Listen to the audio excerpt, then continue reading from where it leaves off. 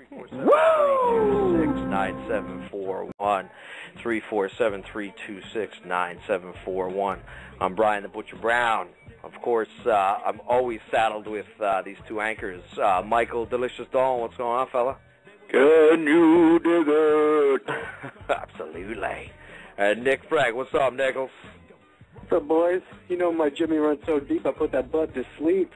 Damn right. Damn right you do. Oh, that's clowns. It obviously runs real deep when we're doing these fantasy MMA shit, because you've pretty much raped us every season so far, and already off to an amazing start, which of course we don't have to be bothered with for a few weeks because it's a slow MMA month. Yeah, I'm in the midst of digging out two fat hairy backs right now. The impressive thing about Frank's is he impaled my tonsils, but he went in the B side. So, ooh, ouch. Yeah, I got a nice upward curve. Oh my God. Doctor says I need a backiotomy. He's like my mama. Oh my Lord. Oh, yeah, so as far as I don't have the numbers in front of me. Went over them last week, but I got 60-something. You guys are both in the 30s. Yeah, that's fucking terrible, Dolan might be around 42 or so, but it's not very close right now. Oh, man.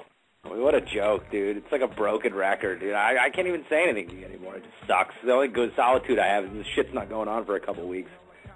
Yeah, we get to protect ourselves by not having to pick fights, because obviously we might claim that we're, I don't know if we've ever said experts, but we certainly try to pretend like we're knowledgeable on this show, and it's becoming quite apparent that one guy does his homework while the other two guys do whatever they do when these fights are on, because we're obviously not paying attention, Dolan. Doug, I feel like I have a little bit of, kind of excuse, so to speak. I mean, you sit there and watch every fight like Franco does, too, though. Like a couple geeks in the fucking nerdery. I don't know how you're always bringing up the back end. Franks doesn't miss a fight, dude. Franks is at every fight. I saw a fight at the Wall over in Modern Day the other day on the internet, and Franks was there. Franks hyping the crowd up. I don't even, now at this point with this new Fox deal and everything else, I don't even miss the prelim now. Like, it's taken over my life. We'll be out somewhere. We were out on Friday night, and me and my fiance and my mother were out to a nice Friday night dinner, and I almost started a big argument because I was in a big rush because I needed to get home by 9 to make sure that Bellator and the Ultimate Fighter were taping so I could watch both of them throughout the weekend. And ruined the dinner for everybody. Just ruined the entire night because we got dessert, and I was rushing people, and my mom wanted a coffee, and then I got shitty with her, so she didn't get a coffee. Oh, nice. Nice. Well, at least it was a nice, relaxing dinner then, and everybody could have a good time. Oh, my God, dude. Fight night has gone from a 2.5-hour, television program to a 7-hour marathon of fights that I sit in front of the television and eat potato chips and watch. So it's just starting to, it's getting too much for me. Nick, do you guys have a TV in the bedroom? Yes. Thank God, because, you talk about monopolizing that TV. Like, anytime I go over there, like, Justine will say hi, and then she just goes in the bedroom, and, like, the dog will go in with her every once in a while. Like, she's just like, Mike, the dog hates you, because she needs somebody to pay attention to her. And Zeus is looking at her like, when are you going to hit the bedroom, lady? The boy's looking to watch the fight. Fight night. It used to be every couple Saturdays. Now it's like every third day. Nick's just like monopolizing the TV. He's ruining dinners. Like you might as well not even gone out. They should have gone out themselves. They would have enjoyed themselves. I could see Missy trying to get a coffee, and you're just berating her, and then Justine's mad at you about it. Oh, it's amazing, dude. Yeah, it's just the fact that, and I especially the big events, the pay-per-views with the good fights. I look forward to them. Like come Tuesday, I'm ready for the fights, and I'm thinking about the fights. I'm on the dirt sheets. I'm thinking about my picks, and I'm ready to go. Oh man, Franco's scheduling meetings at work. Like can't have any meetings from Wednesday on. He's got to mentally prepare if there's a fight that week. Like forget business. Forget being commission based. Yeah. I'm sitting at work today legitimately angry with Dana White that there's no fights for like 6 weeks. I'm like, what why are there no fights? What are you guys doing? Like, you're giving us a fight every week and then you give us 6 weeks with no fights? Like, what the fuck's going on over there? I was really thinking about, like, what are they thinking right now with no fights? Well, you guys can do to keep your attention. what's going on with your boy Peyton Manning? I mean, one, is he going to go to the Niners? And two, if not, more importantly, is he going to go to Arizona, dude? Are you guys worried about that at all? I didn't hear your question, Dolan. I don't know what happened. You cut out or something. I don't know, Frank. I'm sorry. Allow me to reiterate. I was saying your boy P. Manning. I mean, are you guys thinking he's going to give your creepy Niners a look? And more importantly, with Arizona being one of the lead dogs, I mean, how worried are you if he goes to Zona? If him and Fitzgerald get together, do they have enough? Franco, do you want to handle this one? I can go after you. I can go before you. I feel like we probably share the same viewpoint on this, so I want to hear what you got to say first, actually. I'm going to toss it to you. Well, first things first, I would love to have him because I think it would be a perfect setup simply because Alex Smith was good enough last year, and I'm not one of the Alex Smith haters like a lot of 49ers fans. I wouldn't be too upset. Listen, if there's talk out there that they have a 3-year contract on the table with Alex Smith, if he takes that contract, I'm not upset. But if Peyton Manning comes in and signs a 3-year contract, we got the kid we drafted last year from Nevada, Kaepernick. So you bring Peyton Manning in, we get probably 2 good years out of him. He's on the team for maybe 3 years, and he just grooms the kid Kaepernick afterwards because I think that they have the talent to win either this year or next, and they have a young quarterback underneath them. So I don't think it would be the worst thing in the world, no. But and the second part of the question, I'm going to be really scared if he goes to Arizona because, they talk about him possibly bringing Reggie Wayne. So if you're talking about Peyton Manning, Reggie Wayne, and Larry Fitzgerald, the defense doesn't have to be, world beaters for them to be 10-6. I definitely don't want him going to Arizona. That absolutely is a scary prospect if he goes over to Arizona. If he can play, dude. Here's the thing, I was definitely an Alex Smith hater. I'm still kind of lukewarm to him. I know he had a pretty good season last year. People, of course, insulting him by calling him a game manager, which I think is fair, but I think it's a good step in the right direction with Alex Smith. I know they definitely are probably going to sign him. I don't think I'm interested in Peyton Manning. I've never been a humongous fan of him, okay, first of all. And I'm serious. Hey, Dubs, what doesn't do it for you? The 4-time MVP? You know what? I don't give a shit about those numbers. He's lucky to have one Super Bowl, in my opinion. I don't think the guy, when it really matters, he has really risen to the occasion and won for that team over there, okay? So I can't see him doing it for the 49ers either. Oh, Zeus is getting at you. You're Zeus in the background? Tell you shut up. Jesus, Zeus. I'm trying to speak my piece. I disagree with Franco completely. I thought Franco was going to be on the same page as me about wanting an injured, possibly one hit away from being crippled Peyton Manning. And I think we stick with Alex Smith. We give him. He actually wants 5 years. That's why he didn't sign that deal. And you know what? He sucked. Well, he has sucked, and believe me, I've been very against Alex Smith. I was going into last year, I was sitting there going, yeah, great defense, but we're probably going to be fucked again because of Alex Smith. And then, of course, he did what he did.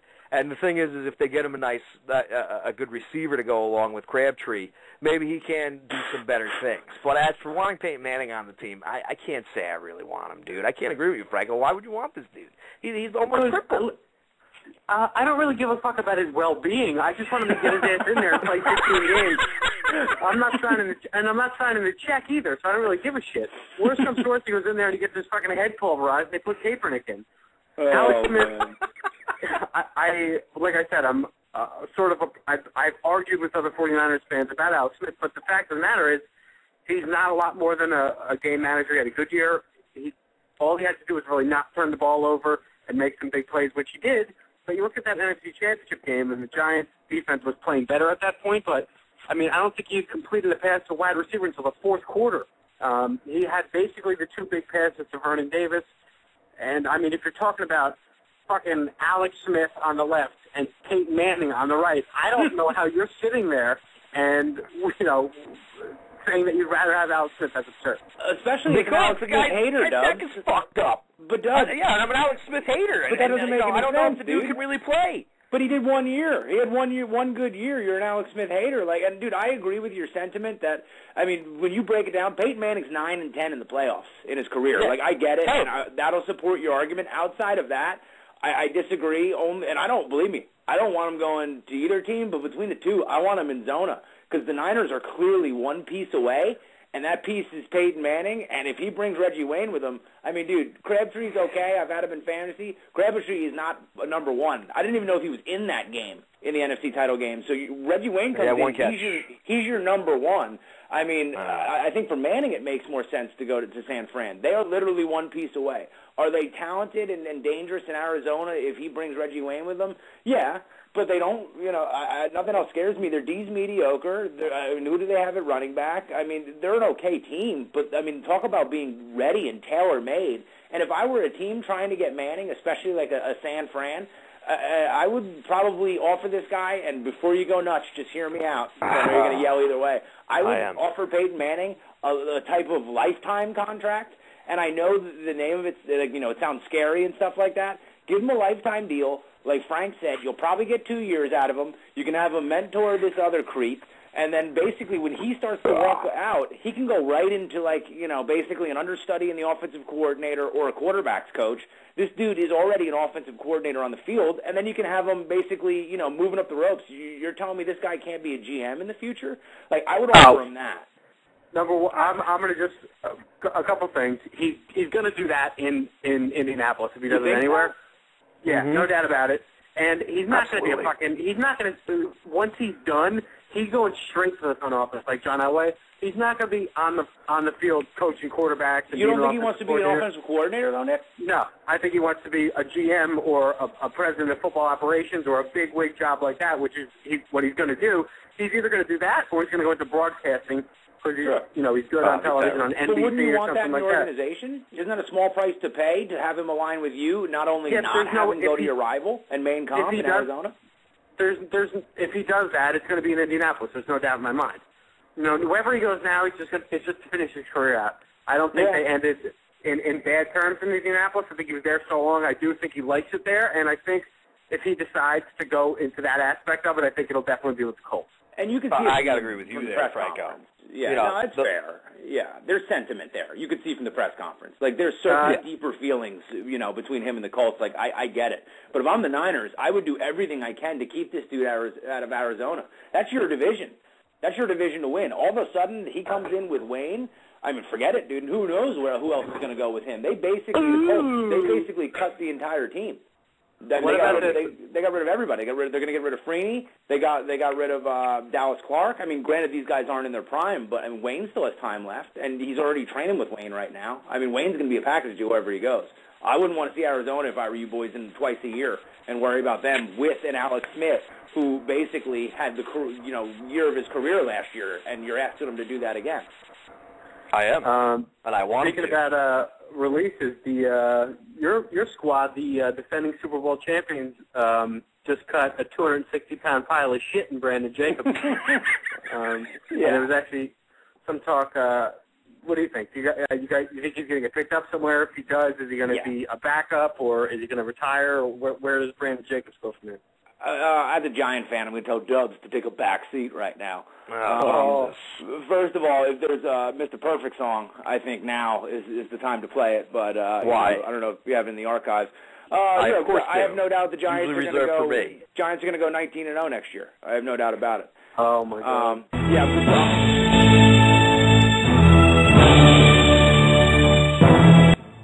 19-0, did you say? I'm obviously completely kidding. But as far as B. Jacobs goes, he brings a good aspect to the running game. There's no doubt about it. And, sometimes you'll deal with his crap with his mouth because he does run well, but he's not a lead back. I think he'll go somewhere and be a nice complimentary back. And at first I was like, man, why break up, the chemistry and get rid of Jacobs? They have other guys they need to sign, but at this point, the Giants have enough clout, and they've earned it over winning 2 Super Bowls in 4 years. Especially with this team this year, when everyone thought they had the worst offseason, including me. They got enough clout, dude. If they say Jacobs has got to go, in my book, okay, they've earned it. They've earned the right because they clearly have made good moves in the last, basically 6 years. I pretty much say, you know what, if you think it doesn't work, we can go get another back to be a complimentary back. You go get a back in the draft, you can go get a young guy to run with Ahmad Bradshaw, and a young running back can play the quickest as opposed to a quarterback or, pretty much it's running back and corner who can really get in there right away just due to athleticism. But, the G-men have they've earned enough clout, dude. They've earned the right. If you want to get rid of Jacobs, get rid of him. Well, this is all, you're saying this well before the season starts. But as we all know, with any Giant fan, as soon as they go on a 2-game losing streak, they're going to go, these fucking assholes. Always fucking this team up. Coughlin's got to be fired. Eli sucks. Dude, we'll go 0-1 in the preseason, and I'll be calling mutiny. Who the fuck are you kidding? You're clearly not a Giant fan. You clearly don't get the newsletter. All right, at least you admit it, though. You know, admitting it takes the sting off of it a little, because it always drives me nuts. Giants fans who are always rooting their team, saying they're ready for the Super Bowl. Then after the 4-game losing streak this year, you know, everybody needed to go, and I was almost convinced this time, because I have always respected Coughlin and thought Giants fans were always crazy for calling for his head. Yeah, the funniest thing about Dolan's just being nice because he's outnumbered. But the worst thing about Giant fans is how much they complain about Jets fans. And, like, I'm living in this area and sort of being neutral and not really hating either team and kind of rooting for both teams. Giants fans are much worse. Giants fans are much worse. Jets fans are 10 times as loyal. And, Giants fans are just, poor bastards. Like, they're so fair weather. And right now, like, Dolan just said, they could, this. They can't wait for some shit, but everything's great in the Big Apple now because they got a couple Super Bowls in the last few years. But they were ready to get rid of Eli. They were ready to get rid of Tom Coughlin. It's just the way it works over there. Tiki Barber is the best running back in the history of their team, and every Giants fan hates him. There's no loyalty there. It's like they're like the Red Sox of the NFL. No, I mean I don't hate Tiki Barber. I don't like how he basically handled his exit. More than entitled to leave when he wanted to be healthy. You know, he had all those opportunities with the broadcasting. We've all seen how that worked out. I get it. It was more like the unnecessary shitting on the team throughout that entire year after that he retired, and it was pretty apropos and exciting to basically see that they won the Super Bowl right after. Do I think it was because Tiki was gone? Absolutely not. Like, I mean, it's ridiculous to think such a thing. I think that guy certainly, shouldn't be shit on as a Giant and whatnot. And Frank, to go against your point, Giant fans aren't the worst. Yankee fans are, asshole. You're in the fucking tri-state area, dude.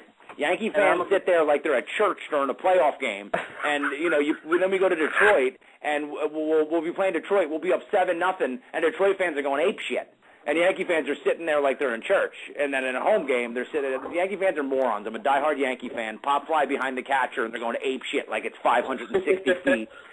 Well, they're morons. Yeah, I agree. I'm a converted Yankee fan. I'm not a huge Yankee fan, but I used to root for the White Sox and then just watched a lot of Yankees games. And the Yankees fans are the worst. That's all they ever do. What's that, 27 World Championships? How many you got? Got rings. Got rings. Yeah, that's all it's about, ever. Dude, I mean, it's such a ridiculous number. I mean, what the fuck? What else do you have to say? I mean, it's just a pretty ridiculous number. I'm starting my vibrator up over here. Sorry, guys. That's what I thought. I heard something going on in the background. I didn't know what the fuck was going on. Franco's fitting the milk to prostate. My fiance got me the pleasure kitty. She got me the pleasure kitty for Valentine's Day. Oh, yeah. Well, you're never in the room to throw down, dude. You're watching UFC fights. You chopped out. What do you want? Fire that fucker up. I want to hear you come. Yeah, seriously. It really is much more pleasurable with the oil. Are you sure you don't want some oil? Are you sure I can't interest you in any oil? It is much more pleasurable. Oh, fuck. Well, I know you're not talking about Leon Phelps. I'm going to take that small little weeder. I'm going to take these scissors. I know you're not talking about Leon Phelps. And Lyle, I mean, you're clearly a homosexual, so. That's the little ladies' man for you, Dubs. Not seen very much. Mine and Franco's past life. Watch a lot of Ladies' Man, a lot of Booty Call, and a few other classics. Don't forget White Boys. White Boys is a major part of mine and Frank's teenage years and early 20 years. Yeah, Booty Call is a hidden gem, a hidden classic. Maybe she got a brother up in Chinatown with 9 inches of ding dong and knocking the bottom out that ass. Can I just get one condom? Can't break pack. Well, I ain't got 6 dicks to put them on. Oh shit! All right, let me write that down. MMA. We've been on for a half hour. Booty Call. I'll have to watch that. I've never seen Booty Call, so I'll have to check that one out. I'm sorry, boys. Well, we might as well broach the topic of MMA, being it's 21 minutes in. Yeah. Nah, fuck it. You know, before we go on, I do want to say I'm a huge fan of RotoExperts on Tiki Bar since Dolan trashed him, you know? Yeah. Jesus, Dolan. How did I trash him? I was sitting there praising him when Franks was sitting there We're dragging him through the mud. What's that? We're gonna be hearing from the suits about this one. Absolutely. Yeah, you know, they might fucking suspend us a week without pay, and that would be fucking horrendous. Well, that's what's amazing. Franco's a grand master leading clan meetings. It's fine. I talk about Tiki Barber, all of a sudden I'm going to get, the FCC's going to be in here.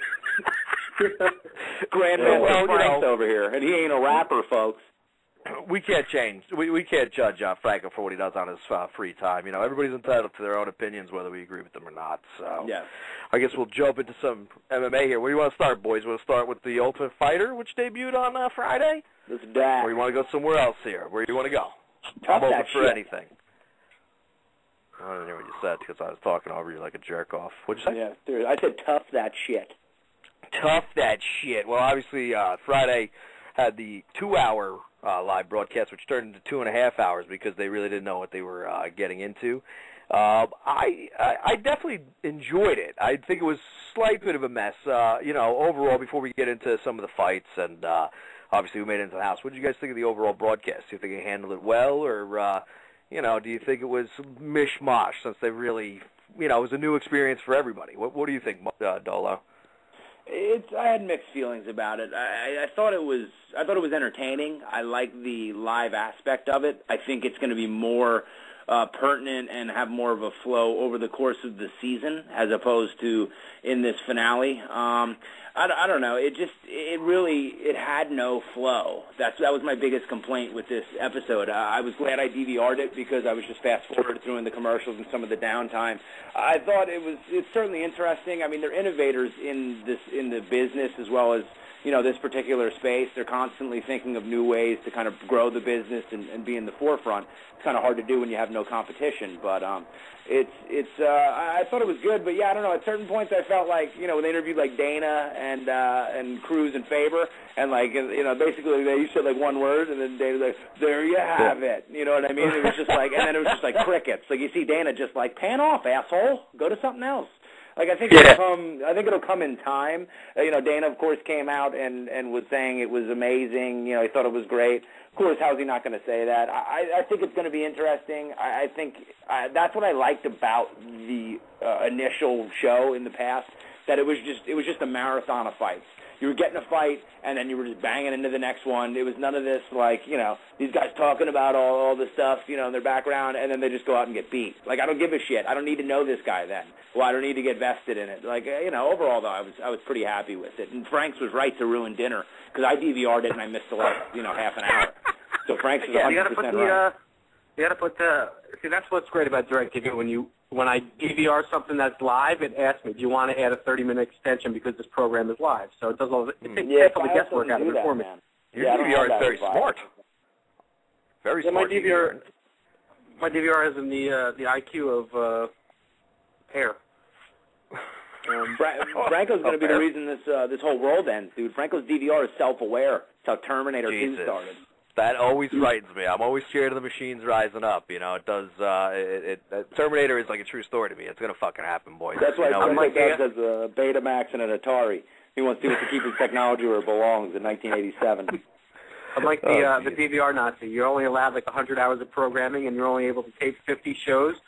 So my fiance and I are always arguing over the DVR because you can only tape 2 shows at a time. So whenever I always go to manage the recordings. And the thing that's annoying is when I go and I'm like taping, let's say, whatever, some show that I've been taping forever, that like Storage Wars, the show on A&E that I love. So I'm taping that, and then I want to tape something new like The Ultimate Fighter. If there's 2 things taping at the same time, it's going to tape the older thing first. So whatever's higher on the priority list, which would be like Storage Wars, it tapes over the thing that I just set to record. So like I miss my shows that way. So once a week I go in there and I move my programs up and down. So I don't know why I'm talking about this in such detail. I don't know either. But I was very interested. It was more interesting than the Tough debut. But you know, I agree with a lot of Dolo's points. I thought it had some good points, some bad points. Bill Brown said in the chat room they need commentary during the fights, which I know sometimes we complain about Joe Rogan and his fucking over-exasperated delivery with some dudes and stuff. But you know what? Especially since we don't know these guys. And it was a live 2-hour thing. In the past when we had the rapid-fire fights or they only put the good ones out there when it was taped, obviously you don't know what's going to happen when it's live. So there were some fights that were just dragging on. So, if we would have heard some facts about these dudes or maybe some decent wins they had in their careers, you would have been a little bit more invested in it. But overall, I thought the presentation was good. I think it's going to go better as the season goes on. Also, like you said, Dolo, because obviously they're going to be editing this whole week that they're in the house, so that's going to make up the bulk of the show next week, and then we're just going to have one live fight. Hopefully now, with that, Dominic Cruz and Uriah might be a little bit more vocal about things going on. Well, actually they're going to be in the corner, so I don't know. I guess Dana White will have to rely on for some commentary during the fights, so probably won't get it during the live fights at all, so I take that back. I'm an idiot for even bringing it up. But I don't know, man. I like Dominic Cruz sitting there and saying, dirty. It's like a street fight. Yeah. But here's my problem with Dominic Cruz. Go on. I'm sorry. The most entertaining part of that show about that. I can't fucking speak tonight. The most entertaining thing about that show to me was like the muttering that you can hear them doing under their breath. Like at one point, I heard Dana saying like, "This kid's got no stand-up. Like you need to take it to the ground. Like there's no filter. Yeah. They can't edit it." So two guys are in there fighting, and Dana White saying one of them has no stand-up. Yeah, but I would rather them speak up. They're trying to like mumble to each other and share these little side talks. They're on a live fucking show. Let me hear what you got to say. Let's add some entertainment to it. Don't sit there and try to sneak it by. You can't. It's Mike. Yeah. They weren't delivering anything with passion. And Uriah and Dominic were sitting there with like two kids on their best behavior, really. And that's the one thing I'm a little bit worried about going into this season. I don't know if either of these guys are really gonna be all that interesting. Dominic Cruz isn't very passionate when he's obviously he hates Uriah Faber, but he's always just like, Uriah's always there in the front row and I'm sick seeing his face, but he doesn't say it like, fuck that dickhead, get him out of here, let's get some fucking passion behind the comment, Got that vagina on his chin. He does have. You get the personality of a thumbtack. Sweet vagina. And was Phil Davis there? It looked like Phil Davis was a coach. I don't know if he's with Cruz's team. He was in the red shirt, but I saw him in the corner, so I don't know if Davis is going to be a coach this season. I think he was definitely cornering the guys who are wearing red, which I think is Cruz's color. So he might be working with Cruz for the season, which I think he might be in his camp, but I'm not 100% sure about that. I don't he is. Like Franco, answer it. Yeah, he does. He does? Okay. Camp. And as Bill Brown pointed out, really the most disappointing thing about the night for me was that Dakota Bag O'Cox Cochran didn't deliver. So we're not going to be seeing any no gay porn stars on our Friday night fights. Very disappointed because I'm not going to let anybody know what I like to do in my spare time. But I have definitely enjoyed watching Bag O'Cox perform. Only in MMA, though, all right, boys? The guy's actually got a good record. He beat Jamie Varner back in September, and I thought this would have been a real interesting thing on the show because obviously some dudes probably would have been real cool with it, but a house full of alpha males, some dudes would have been fucking really upset with it. So I was pretty disappointed. What about you, Dolan? I think the UFC lucked out with this for a couple of reasons. One, that he lost? Yes. And I'll tell you why. Because Dana White came out last week and said, this isn't an issue, and the whole issue with Shondell is that she didn't disclose that she had done porn or not porn but naked pics. So this guy disclosed it, so it's not an issue. Spread Eagle Beagle naked pics, delicious. Well, he came out smelling like roses in that instead of an S-Dub D. Because he's out there with everybody. Okay, he's okay with this. The fact that it's a live show and these guys would actually be able to know this, I mean, if this were seasons past, if this guy made it in the house, most of them probably wouldn't have found this out until after. So the fact that this is a live show with these dudes drinking and stuff, eventually somebody would have had just a ridiculous slur, or he would have been browbeaten about it, or basically somebody would have pushed him to the point of popping him in the house, or vice versa. So I just think they skated on it. They got some good pub, some curly pubs, where it looks like they're good with the gay community, but they don't have to deal with this on a weekly basis, where these guys would just be murdering this guy and basically calling him out. I'm sure some of them would have been okay with it, but somebody would have gotten loaded and basically started tooling on him and, calling him all the different slurs. It would have been horrible TV for the UFC. It would have been great for us and the fans, but for, all those hands across America tree huggers that Franco's lighting crosses about every week, they probably would have had a problem with it. Well, a couple of things. That's a good. I'm sorry. I'll be quick. That's a really good point. But I think the other side of that is that I think the majority of the guys would be sort of accepting of it, and I think that if you tell the casual person who doesn't follow MMA that there was going to be a guy who did gay sex on film on the television show, that all the fighters say properly, gay fucking. All the fighters like Snooki. I don't do that. Most people would think that every single fighter would have a problem with it. I think some fighters definitely would. But like Dana White had said, you actually have to fight this guy. So if you're going to sit there and you're going to call him all these derogatory names and you're going to sort of emasculate him to a certain level that he's below you, and then you go and you get your ass beat by him, you're going to look really stupid. So if you're going to have to wind up fighting this kid, you might want to watch your mouth, because if he beats you, you're going to put it's going to make you put your foot in your mouth. So I thought that was actually kind of a good point by Dana.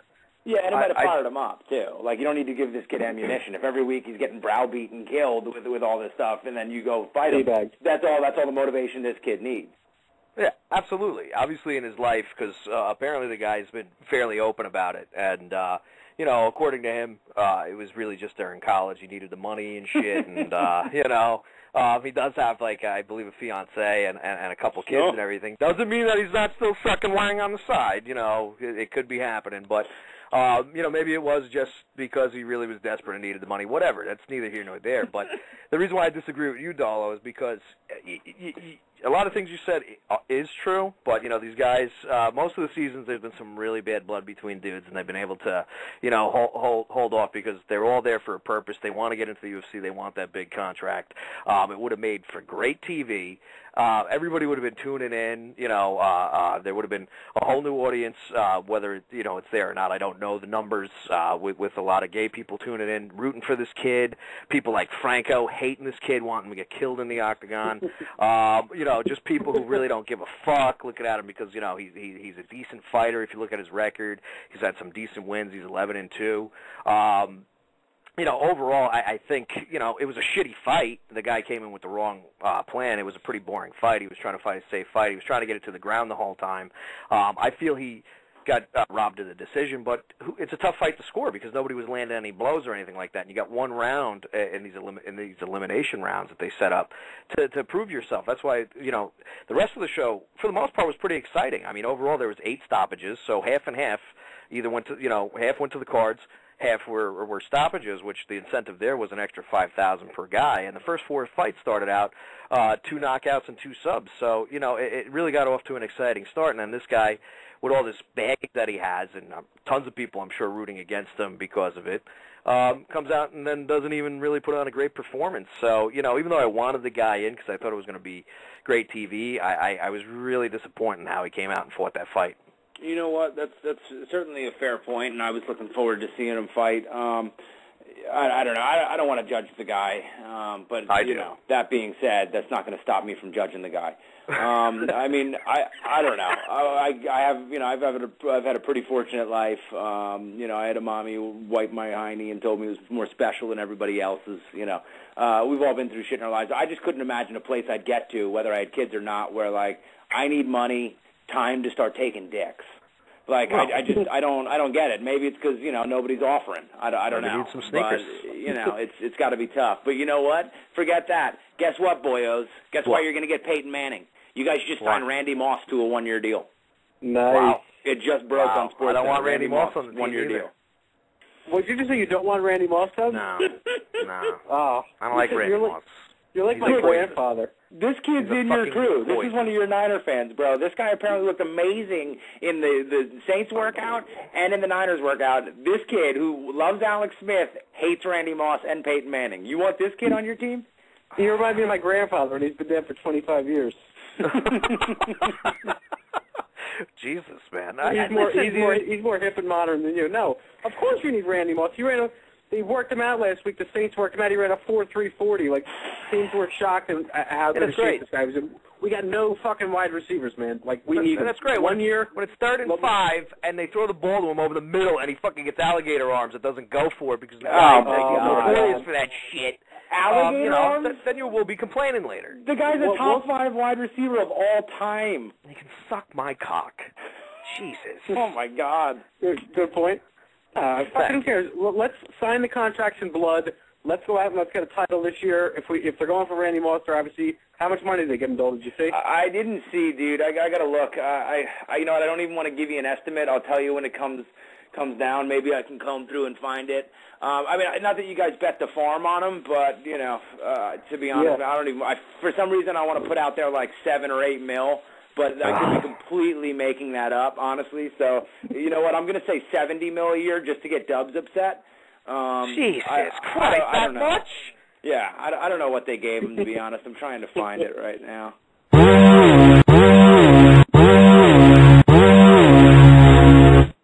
That's how I feel about that neuse. That's all I have to say. I'm sick to my stomach now. I'm literally sick to my stomach now. That's amazing. The fact that getting Randy Moss can make you sick to your stomach, I can't totally imagine that. I don't want to see him go to you guys at all. I don't even know what to say to that. I really don't. I've never been a fan of Randy Moss at all, and you know, I'm literally sitting here ill now. So, can we? You know, I don't even want to talk about football again. Don't let me bother look at that contract. I want to talk about things like gay sex for the rest of the hour and a half or whatever it is we got left. Okay, that's got makes you less sick. To Danny Hardcore and him shitting the bed and not getting into the house. Did you find out how much that contract was worth? Because it's really killing me now. Yeah, no, I haven't found it yet, and even when I do, I'll just text it to Franco because I love just hearing you pine. I know that it's killing you. I can't believe you don't want this guy. I just got a text message. Oh no, Randy Moss! 3 exclamation points! He's going to ruin your team. Who sent that? Who sent it to you? Your brother? Carrie Ann Nutsaka.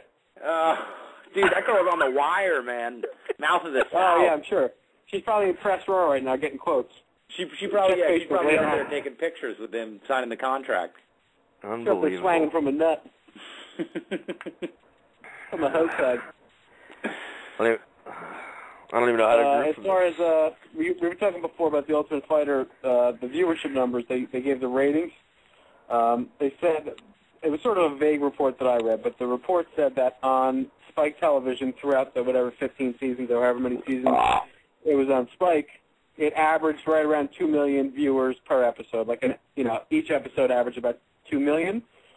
The last season for Spike, the debut was 1.5 million. So the ratings had gone down over the years. So the last season was 1.5 million, and then this debut on FX got 1.3 million. So it was kind of a little bit disappointing, I think, because it was a little bit less, but it was the first time on this station. Add in the fact that it was 2.5 hours as opposed to 1 hour. So, you're getting 1.3 million people for 2.5 hours as opposed to 1.5 million people for an hour. So it's actually, it's more, sort of beneficial as far as advertisements, and you're actually holding those viewers for a longer amount of time. But I don't know. I'm not so sure. I thought that FX probably is more widely distributed than Spike Television. Like, I figured when they moved all these shows from Spike to FX, I thought it would be a little bit like a smoother transition. I still think there's a lot of people who watched it on Spike and aren't sure where to find it now, because I thought these numbers were going to go up, and they seem to be going pretty much down across the board. Well, they were, not FX. Spike is counter-programming. They had Kimbo on last Friday hosting the Ultimate Fighter reruns. So how could you? Yeah. It's tough to be Kimbo Slice. He's very relevant in the world of MMA. And unless you're Roy Nelson. Oh, well, it's true. Well, I doubt they show Roy laying on top of him, punching him in the head. No, they did. Did they? Yeah, they showed the whole season, dude. They showed that whole heavyweight season with Mitrione and Schaub and all them. Like I caught that was on last Friday. They were running that. I think they started maybe at like 6 o'clock or so. But I caught the first episode, and that was when Rashad and Rampage coached. They showed everything in the first. Maybe the second episode or the second fight was the Nelson fight. Yeah, that definitely was early on in the season. How'd Kimbo look? Is he looking good? I know he's got a boxing match coming up, I think, this weekend. To be honest, I don't know. I was flipping back and forth, and I was just thinking, about that grizzly beard and, different ways it could rub up and down on me. Yeah, would feel nice. And that Niners, the money hasn't been disclosed yet. They only said 1 year deal, so I don't know where I got 7 or 8, but let's stick with that because it seemed to get a pretty big rise out of you. Yeah, well, I wouldn't doubt it. I mean, regardless of how I feel about Randy Moss, he does come with a bunch of numbers, and he's a very solid deep threat. I don't know. Things ain't going his way, he gives up. I mean, all right, I'm not going to get into it. Fuck it. I don't want to talk about it. Kevin Dolan, I guess he's a guest in the chat room, but he just sent me some text messages. Says, R. Moss to the Niners, gross. Wish there was an MM radio show to break this news on. And then he says, breaking news, T.O. just signed by Niners. Oh, wait, and Roger Craig. Oh. Oh, man. Jeez. By the way, Dubs, did you ever you look at the G-Docs League? Dolo. No. The commission, Dahmer's not running baseball this year, so we got no league. I heard, man. You'd mentioned that to me, dude. Dahmer jumped ship. I don't know what that kid's deal is. He said he got douched on a couple entry fees, so he didn't feel like dealing with it anymore. Who doesn't pay an entry fee? Like, what are you, a fucking asshole? Like, everybody's friends. I think it was people that Monzo brought in. Yeah, I think people from his work or something like that, because I know myself, in my track record, I never have to pay an entry fee because I always finish somewhere in the money. What about you, Franks? Well, I don't know if you want to talk so much shit baseball-wise. Football, besides that 1 year where I beat you in the title game where you forgot to start, what's Ronald the name? I haven't heard this Ronald like 7,000 times. Ronald Curry. You beat me by 1 point. Ron okay, Curry. Let me put it this way. I was going for my second straight fantasy championship, and, of course, this loser shows up, somehow sneaks his way to the championship game and takes me out by 1 point because I started DJ Hackett instead of Ronald Curry. Because for some reason my gut was telling me DJ Hackett because he had a nice game the week before, and I lost by 1 point. You know how many points DJ Hackett gave me, Dolan? You know how many Buddy Hackett? 3. Buddy Hackett? Ronald Curry was on my bench with 25 points. Wow. Opening up old wounds. It's not fair. Sounds like a Niners fan. Well, what happened in baseball last year? Who won in baseball? I don't remember. Who did win in baseball? I think I got third place or something like that. I don't know. I'm always in the top 3 in baseball. I always finish fourth, so I'm sure that's where I finished. Football, I've become just a complete and utter embarrassment. I haven't made the playoffs in it's got to be 5 years. Like, it's literally, I'm the worst team in the league. It's terrible. And you had a 1-win season 2 years ago, didn't you? Oh, yeah, that was the debacle, but even if you take that away, the general feeling was like, oh, you just had a bad year. Like, no, I suck every year. Like, I look back at the record, like, I've sucked for 5 straight years. I'm like, Captain Solo's been whooping my ass. You know what matters at the end of the day, though, Nick? You beat Dubs in the championship. That's true. I do have a title. And I will be the first in the league brutal to repeat. Nobody's repeated yesterday. Not yet. Nobody's won 2 titles in that league. I've been close. I won the inaugural championship, got back to the second year. Yeah, and pretty much been in the running 93? ever since. When was that? 93 you won that? 2005. 2005. That was only 8 years ago. Unlike you, I've only missed the playoffs twice, okay? I had my string of consecutive playoff berths snapped 3 years ago, but of course got back there again this year, and somehow got raped by your brother, which was just fucking ridiculous. I'd just like to let all of you creeps know I have never missed the playoffs in that league. You can check that. And look, I've never missed the playoffs. You had to have. No, I haven't. You're the king. You're the king of least amount of points in the league, but easiest schedule. You're the king of last in points and 7 and 6. You know, I'm going to break something down for you, Nick Frank. And first of all, I'm going to give you a pass because it's sour grapes, right? First of all, I've never missed the playoffs in that league. Second of all, I won the championship, I believe, the 3rd year. 37th of all, my team every single year is fucking terrible. Like, from top to bottom, I hate my team. I'm literally that guy, like halfway through, I'm just like, I hate my team. I don't know how I win any games. I'm mediocre every single time. It just actually shows the deficiencies in your guys' abilities, because everyone complains and cries, oh, he doesn't score a lot of points, he gets in. It's about wins, my man. I get in, I win, and then I lose in the first round, and I'm out. You're the king of 88-86. Dolan gets another W, 88-86. Hey, dude, oh my God! It's like swimming with a shark in the water. I got to be the fastest guy. I just got to be faster than you. All right? I don't know what your problem is. You got a problem? Go talk to your priest. All right? My aunt had a dick. She'd be my uncle. Who hasn't? Yeah, whatever. We're getting off top of that. But who hasn't won? I know, obviously, Steve hasn't won. Steve hasn't won. He got there. He just lost, I think, to Mike Castino last year. My bald-headed brother's never won, but you know. Oh yeah, well, he's the worst. That's true. I'll take that back. I made fun of He myself. should be out of the league. He should get kicked out of the league. He's horrible. There was like a legitimate talk of that going on. Like, should we kick Brian Dolan so bad we should kick him out of the league? Yeah, everybody at Nealon's bachelor party, everybody, like, me and Kev Dolan got there, and everybody's like, oh, man, like, yeah, no, your brother's not that good. I mean, I don't know. You think we should, like, kick him? I'm just like, we should kick him out of the league.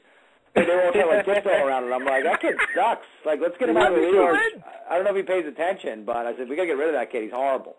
How's he still in if his own brothers ain't backing him up? I don't even understand. I don't know, man. Kid's got no hair. Can't trust him. Guy likes to see homos naked. Don't help me now. Let's talk some real shit, though, dude. Rampage came out today and said that the closet?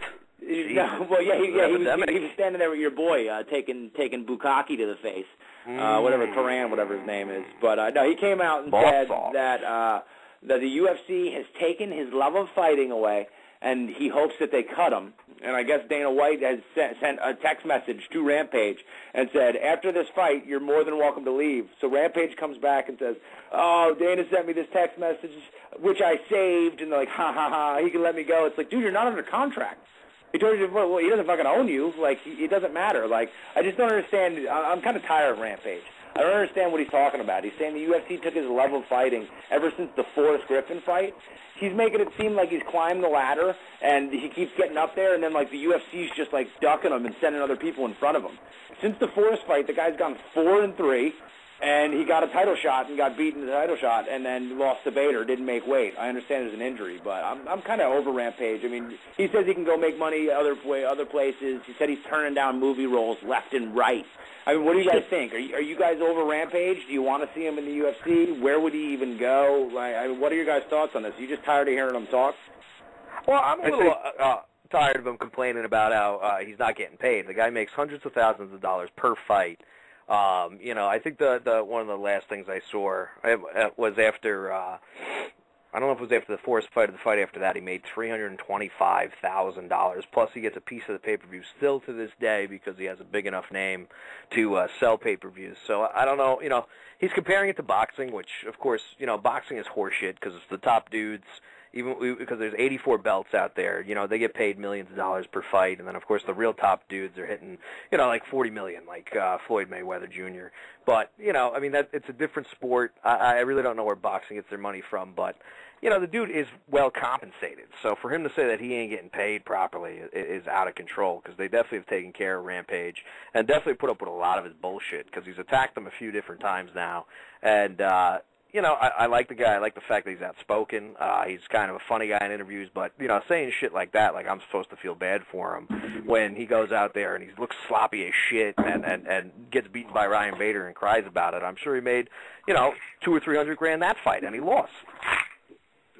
Yeah, I think what's going on here is he usually gets his pay, and like you said, a piece of the pay-per-view, and then they get the bonuses backstage that Danny gives them. But he missed weight, so he probably got 20% of his purse taken. Yeah. So that $200,000 probably goes down to, you know, $160,000 if that's the case. And I'm sure Dana White probably didn't give him a bonus if he came in fat and gave that sort of a performance in the co-main event.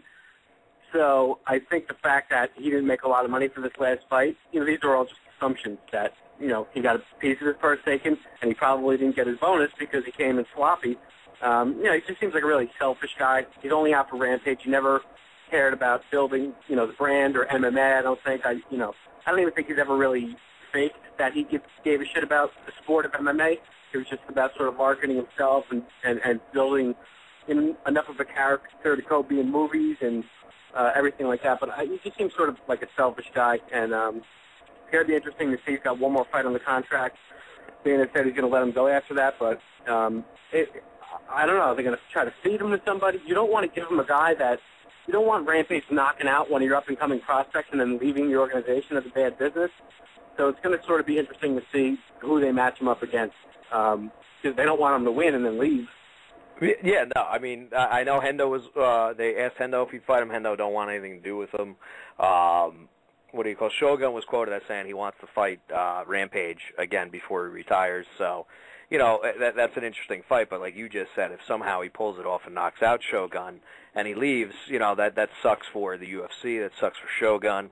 Of course, it helps Rampage go out on his quest for apparently, mega money wherever he goes and signs, wherever that would be, because I don't know a promotion that can pay him. Pro Elite obviously ain't paying well, or Tim Sylvia wouldn't be saying I'll fight a fight for free just so the UFC will give me a chance back in there. So that's out of the question. M1 Global, screws everybody who isn't named Fedor. I don't even know if they have any events coming up. I haven't really looked into them because there's been a lot of problems with them. And, I don't think Bellator, I know they're owned by a very wealthy businessman and stuff, but I don't think they still can release astronomical figures to any of their fighters. I don't think they can pay them really well. So I don't know where he thinks he can go to make these fights. I guess you could travel around the globe and just be like a headhunter and ask for huge pay just to show up and try to sell out arenas for people. And you know what? He has earned that spot with his name and everything if he can get that done, but I just don't see where the satisfaction in that is. And as for him getting movie roles, I would love to know what movie roles he's turning down. I know he was fucking amazing in Midnight Meat Train, but, what else? I just don't, I don't care if this guy's out just for Rampage, and we've seen that, right? And that's fine. I don't really care, but, just nothing's fact-based with him. Like, he's making it seem, like, to Dubs' point, like he's crying broke, like he's not making any money. He's making plenty of money. They've dealt with all of his shit. They allowed him to go do the A-Team and do movies. They had him on The Ultimate Fighter as a coach twice. So, and one of them was after when apparently the UFC took his love of fighting against Forrest. So he was able to coach against Rashad. Like, I don't understand where he thinks, like you said, he's going to go get paid one, but, he's making it seem like, this horrible existence. They put up with all his shit and let him do what he wants. And the boxing argument doesn't make sense because you're right, it's not scalable. They're completely different entities. You can't even compare the two. Boxers make that kind of money because it's all independent. It's all individual, promoters and things like that. The UFC is one organization. They don't make enough money to pay guys $40 million for a fight. And guess what? If they did, Rampage wouldn't be in that fucking conversation anyway. He wouldn't be a guy that they'd be giving $40 million to. It'd be GSP, Jones, and Silva and guys like that. It wouldn't be Rampage. So it's like, dude, what's going to happen? Sylvia went out on a different way, right? Sylvia kind of went out on his shield and thought he could go get paid somewhere else when his hype was still up and had lost a few fights. And he's trying to get back. Rampage needs to be careful because I think he's going to be out there. He probably sees Gina Carano in a movie and thinks that he can do it too. And he was in the A-Team, and he was made for that part. There's no other part he can play other than B.A. Baracus. I don't see Rampage being in fucking Good Will Hunting too. So I just don't understand. He doesn't live in reality, which is the whole point here. So I just don't get it. Like, good. Go fight Shogun. Hopefully Shogun beats him or have him fight whoever and get this guy out of here because he's going to be sitting here showing up at shows like Tito used to be, trying to get back in the UFC and begging Dana to get in because he's got 37 kids to feed. I don't get it. I'm tired of this dude. And you know what? His actions haven't even backed it up in a while. So I'm just tired of this guy. The Rashad season on for fighters when I started to really just be like, all right, dude, enough.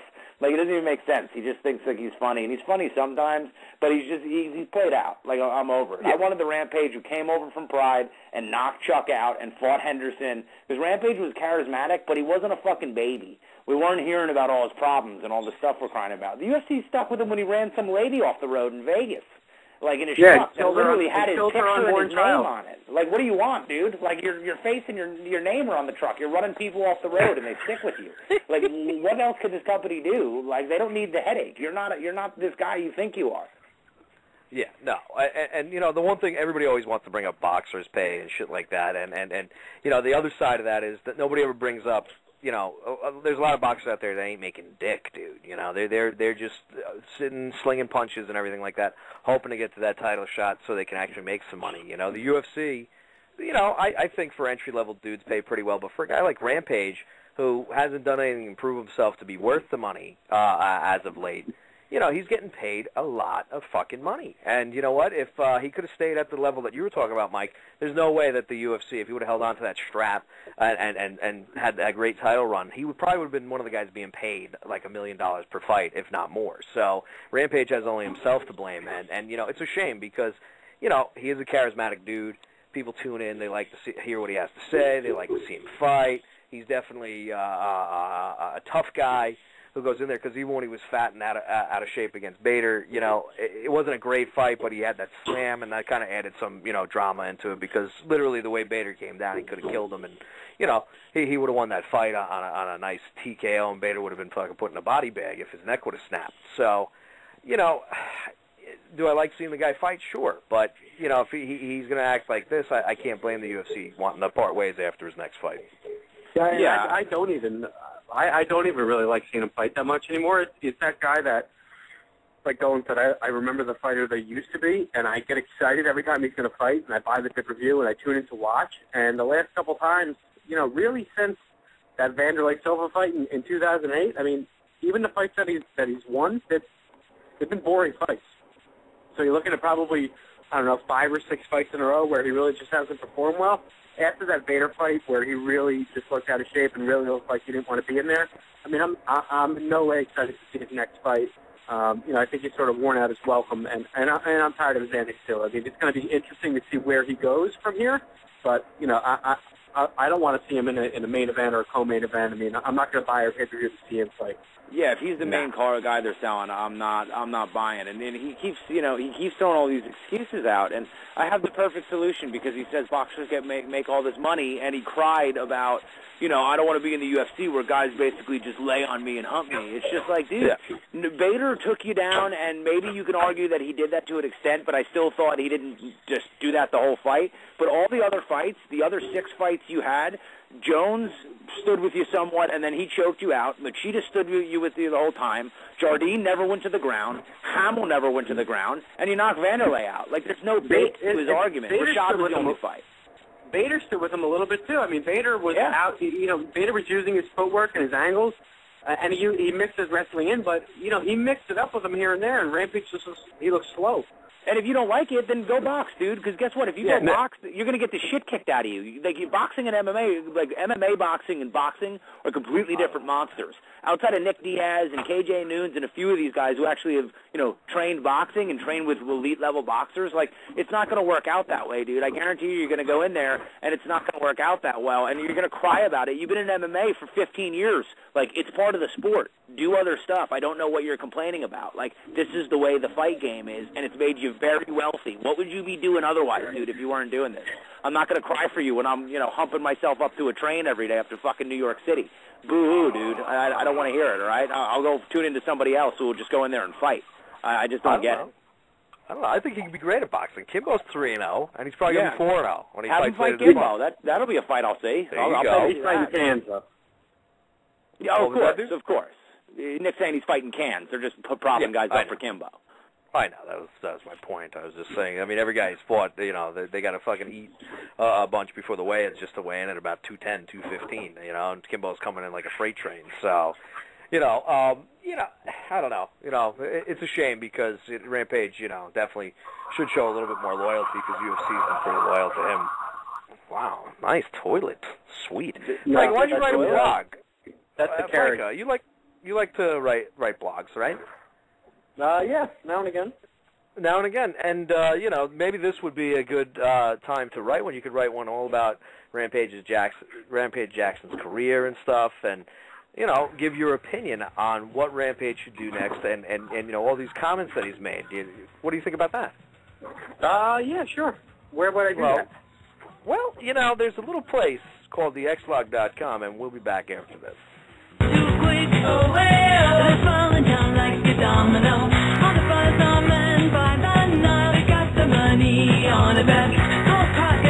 A new era has dawned in blogging. Log on to thexlog.com and experience new standards and quality in commentary and analysis.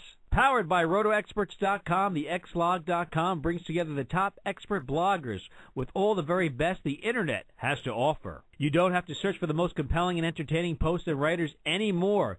They will be at your one central hub for high quality. So join us as a new revolution begins in sports and entertainment, only at thexlog.com. That's THEXLOG.com.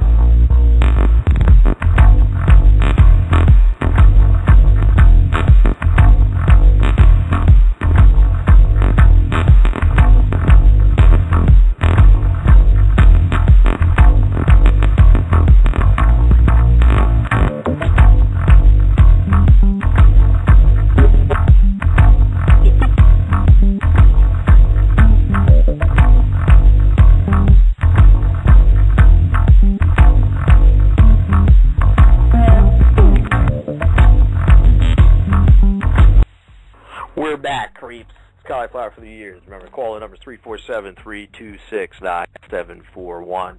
347-326-9741. We were just talking about Rampage. Hey, Frank, did you see that Crow Cop fought over the weekend? Back in a kickboxing tournament? I'm just segueing into it because obviously he was a veteran of Pride as well. I think Frank's is taking a chip. I think Frank's is taking a dumper. Way to hold it. Well, Dolan, did you see that Crow Cop? I didn't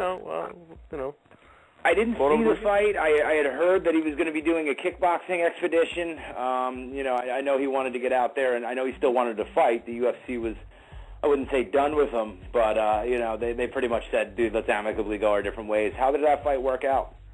Well, Crow Cop won. He beat Ray Sifo by unanimous decision. I was actually going to watch, but I was running out of time before prep because I missed Kenny Powers over the weekend, and I found it wasn't on demand for some reason, so I found it on HBO on one of the channels. So that's what I was doing instead of show prep. I had to catch my man KP, so I didn't get to actually watch the fight. But I guess Crow Cop's still got a little bit of time left in that old body of his, and maybe kickboxing will add some years onto his career. So good for him. But yeah, that's where he got to start. So I mean, it makes sense that's where he kind of made his name and was into the K1 world and things like that. And then he was just absolutely killing dudes with that amazing left foot of his. So he parlayed it into a great career. And you know what? I mean, these guys, it's you don't want to see it work out like Kenny Shamrock or Mark Coleman. And by no means am I basically saying Crow Cop is like that. But unfortunately, these guys find out when it's too late. That they should have stopped, and I just hope it doesn't happen with Crow Cop. But you know what? I mean, he's a grown-ass man. He can do what he wants, man. And I'll look for him on the internet and look for him to fight. I'm not going to pay to see him fight, but I mean, he's a guy that I'll always watch fight. I mean, he's another guy who he just always brings it. And talk about a professional. You never hear any complaints. Maybe it's because he doesn't speak English, but I'm pretty happy with. He speaks some. I'm very happy to be here. I'm happy with my performance. If he dies, he dies. Exactly. If he dies, he dies. We'll wrap it up. Well, not wrap it up, but I also wanted to talk about another Pride veteran who also had a fight over the weekend, and I think he had a pretty strong showing and didn't embarrass himself again. It was the debut of the Super Fight League, which I don't think I talked about it here, maybe on the Wednesday show, but I really can't remember where I brought it up. But obviously, this was the inaugural show. I was trying to find it for everybody, but you're going to have to look it up yourself. They have an amazing anthem to go with the show, and it doesn't get annoying at all because every fighter that comes out, it's playing behind them the whole opening of the show. It played. It was blaring over the loudspeakers. The two guys who are running the fucking show are sitting there talking, and they lower the volume a little, and it's playing. At the end of the show, it played. Bob Sapp came out and played. Bob Sapp, it was look it up, Super Fight League anthem. You won't be disappointed. That's how good it is. But what I was trying to say is Bob Sapp obviously was the main eventer against another fighter with great credentials, James the Colossus Thompson, which, he has been fighting, but I know most American people, last fight they probably seen was probably the most watched televised MMA fight ever, was against Kimbo Slice when he had his ginormous baby head, the thing that was attached to his ear, popped in the third round, and he gave Kimbo Slice a nice TKO win. But Bob Sapp trudged out there. He looked all the bit of the warrior that he is, and proceeded to tap out due to what looked to me like a possible leg cramp. Did you see this, Dolan? I didn't see the fight. I mean, I was unfortunately somebody that missed the fight, but I got caught up and learned everything I needed to when I saw the results of the fight. And it said Thompson win via first-round TKO, and then in parentheses they always give you what it was, whether it was, strikes, knees, and it said takedown. Yeah. So Thompson won via takedown. Bob Sapp clearly did not come to collect a check. My favorite part is, though, that earlier last week, Bob Sapp came out in an article and said he has been vigorously working on his ground game. He wasn't. He wasn't lying. The second he got taken down, it was over. So I can't call him a liar, but I would probably say he came to collect a check. I don't get why they didn't pay Crow Cop. At least Crow Cop would have come and fought Thompson. And you would have got a real fight, Thompson. I would have. Why not pay Crow Cop? You know what you're getting. But, I know that Sapp's a big name over in that part of the world. But, I mean, Crow Cop is too. But, I'm sure hindsight's 20/20 for those guys. But, no, I didn't watch it. It doesn't sound like I missed much. I know Frank's watched it. What was your blow-by-blow, Nikki? Yeah, it was, like you said, Sapp comes out like, big, bad, sort of intimidating guy. And, whenever I see him fight, I'm always thinking, oh, man, this is a big guy. He can do some big-time damage, especially in the last couple of years. And, he really just doesn't want to fight. He literally is just there to collect a paycheck. They come out. He got the takedown on him, and he literally curled up. He took a couple little shots. I mean, the dude he was fighting was kind of like a little bit surprised that he just curled up and basically got into a fetal position.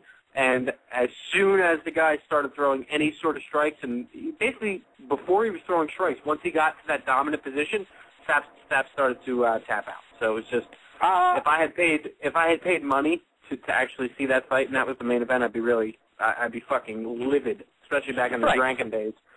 Thanks. I know it was quick. I know it was quick, but you are leaving out that. Here's my take on Bob Sapp. Before I tell you, Franco did forget to give Bob Sapp his just due in that fight. Bob Sapp is obviously, he came out, I believe he started his career 4-0, and then he had to fight Minotauro Nogueira, and that was the first time he was ever punched. Of course, Nogueira ended up subbing him through an armbar. But the first time that man was ever really punched on the button, there was just a whole look of like, holy fuck, this hurts over his face. And ever since then, he just goes out there and either gets knocked out. The MO, like even what I do in the new UFC game when I fight him in Pride, is I just take him down and pound him out. But I think Bob Sapp at this point in his career, like we said, because he does all types of shit over in that part of the country, especially Japan. That's where I think he lives even. Puts out workout videos, does this. He's a huge name. The guy literally is just signing contracts for a paycheck, and then he's going to lose. But you know what I got respect for? Yes, this is my favorite part of the show. The man does know how to lose really well. I totally lost you, Dubs. Damn it. Oh well, I will be. I'll be getting booted in another 6 minutes, and then I'll have to. Awesome. I got really excited. But Franco, you forgot he did actually reverse Thompson and started landing blows. And then when Thompson reversed him and he tried to stop the reversal, he immediately fell backwards, tapped, and then started holding his leg, but then was able to walk out under his own power after the devastating leg injury. Yeah. It reminds me of a tactic a guy by the name of Double J, Jeff Jarrett, used to use in the early 90s. Double J. I don't really like Double J, but you got to hand it to the man. He held it together when the Blue Blazer died. So that's true. That's JEFFJARRE, double T. Double T. Jeff Jarrett. Jeff Jarrett. Frank, did you watch that whole card? Super Fight League? No, I saw the fight on the internet. I didn't watch the whole card, but I did see. I don't know if that was announced. I think it was announced today. Did you guys see that Anthony Johnson signed with Titan Championships? Oh, yes, of course. Believe me, I was going to bring this up because I know your dick got hard when you read that. Nick, I have a question now. How can he be the middleweight champ of the UFC in the Fight League?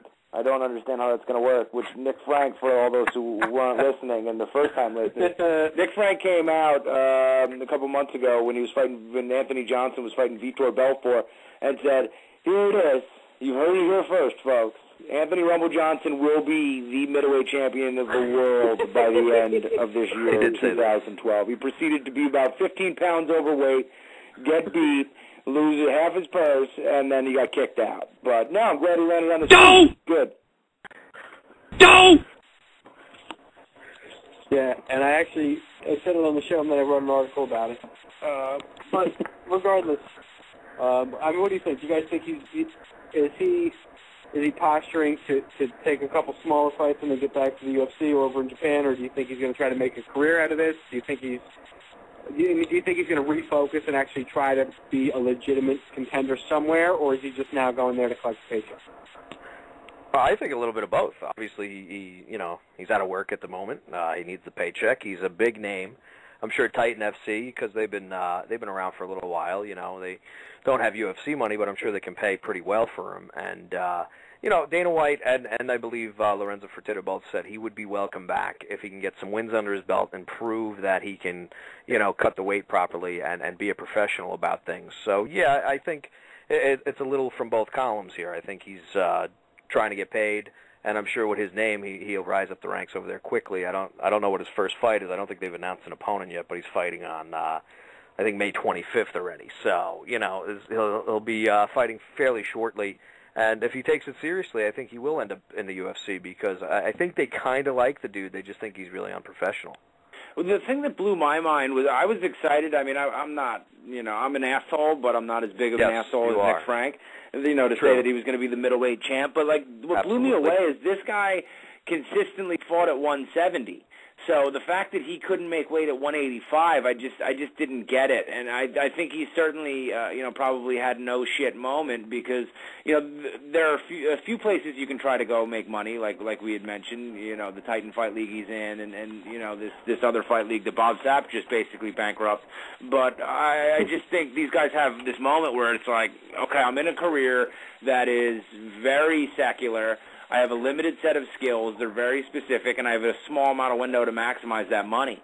And some of the UFC fighters don't get paid. So the fact that he's going to have to go somewhere else, I mean, he'll climb the ranks. Who's he going to fight? I don't know, but it doesn't really matter. He'll be some dudes, and the UFC will take it from there. I mean, the UFC has a certain air about them and a certain feeling that some people might love it or hate it. It's their bravado. I mean, Dana White came out and said the other day, Hector Lombard, who is an absolute monster, he's a beast, he's a champion over at Bellator. This freaking guy is 31-2. He's won, as far as I could see, his last loss was in 2006. I think his number, at least on the internet, is at 25 in a row that he's won. Yeah. Dana White came out and said, one day, Hector Lombard will be in the UFC. It's just a foregone conclusion. And, the CEO of Bellator came out guns blazing saying they were into contract negotiations with Lombard. And, he doesn't understand how, Dana White could say that, and it's just completely unprovoked. Basically why would he do it? It's the way the UFC is, and it's how they feel. They honestly believe everyone will eventually come to them, and they haven't really been wrong. The only one that hasn't, and it's a combination of it just not being married on either side, is Fedor. And it was because the UFC wouldn't bend over where everyone else was willing to bend over for him. So they have this air about them that they're going to be able to get him. We're going to get Eddie Alvarez, which is another stud who, even though he just lost recently, was probably the big guy who wasn't in the UFC, right? The big guys who aren't in the UFC are Eddie Alvarez. They're Gil Melendez, who's in Strikeforce, which is, under the banner of Zuffa. You got Hector Lombard, and you got Pat Coran. Those are the big guys that aren't under that that banner at this point. And Alvarez is going to go over. Anthony Johnson has been there and will probably go back. And if Lombard goes over, it's going to be insane. I mean, you can't really blame the UFC. I mean, what do you guys think? Do you think that it's inevitable? Is Lombard going to wind up over in the UFC? And do you just hate Dana White's attitude about this whole thing? I think. Go on, Franco. I'm sorry. Yeah, I think he'll be there. I think it's because the fighters want to test themselves, so everybody knows where the best fighters are. And Bjorn Remney or whatever, he seems like a really smart guy. I saw an interview with him earlier today, and he's sort of what I always said about Bellator is they need to be different than the UFC with their tournament format, and that's exactly what he was saying. He's like, listen, we have something that we think works for us. It's a completely different product than the UFC. I watch the UFC because they have a lot of good fighters, and I love to watch good fights, but I think he's smart with his business plan, and I think he's going to do whatever he can try to do to hold on to Lombard. But a guy like Lombard, he's one of the better fighters in the world, and he wants to prove that by fighting other top fighters. I mean, they're bringing in Trevor Prangley to fight him at 195. There's just a lack of real competition for him there, so he's going to want to go to the UFC, and that's why it's going to be so easy for Dana White to get him. I think he will be in the UFC eventually. I hope it's within the next, year to 2 years while he's still in his prime because, he's an exciting fight for anybody at 185. Well, obviously Bjorn Rebney said that they're in contract negotiations, which means, he's not officially signed back to Bellator. So obviously the guy, he's a warrior. He's proven himself. I forget exactly how old he is, but like Franco said, he's going to want to get over there now while he's in his prime, while he's beasting dudes, because, the UFC has proven to be able to poach the top talent in the world. Some of the guys just came over here to sign along the way when they were growing the company, but now at this point, they can really, truly say we have the best fighters in the world. And when you have these standout talents just sitting there, and for lack of a better term, because I do like watching, some of these other promotions and stuff, but you can really kind of call them the B League because, like Franco said, the talent pool just isn't there to really test these dudes and see how great they are.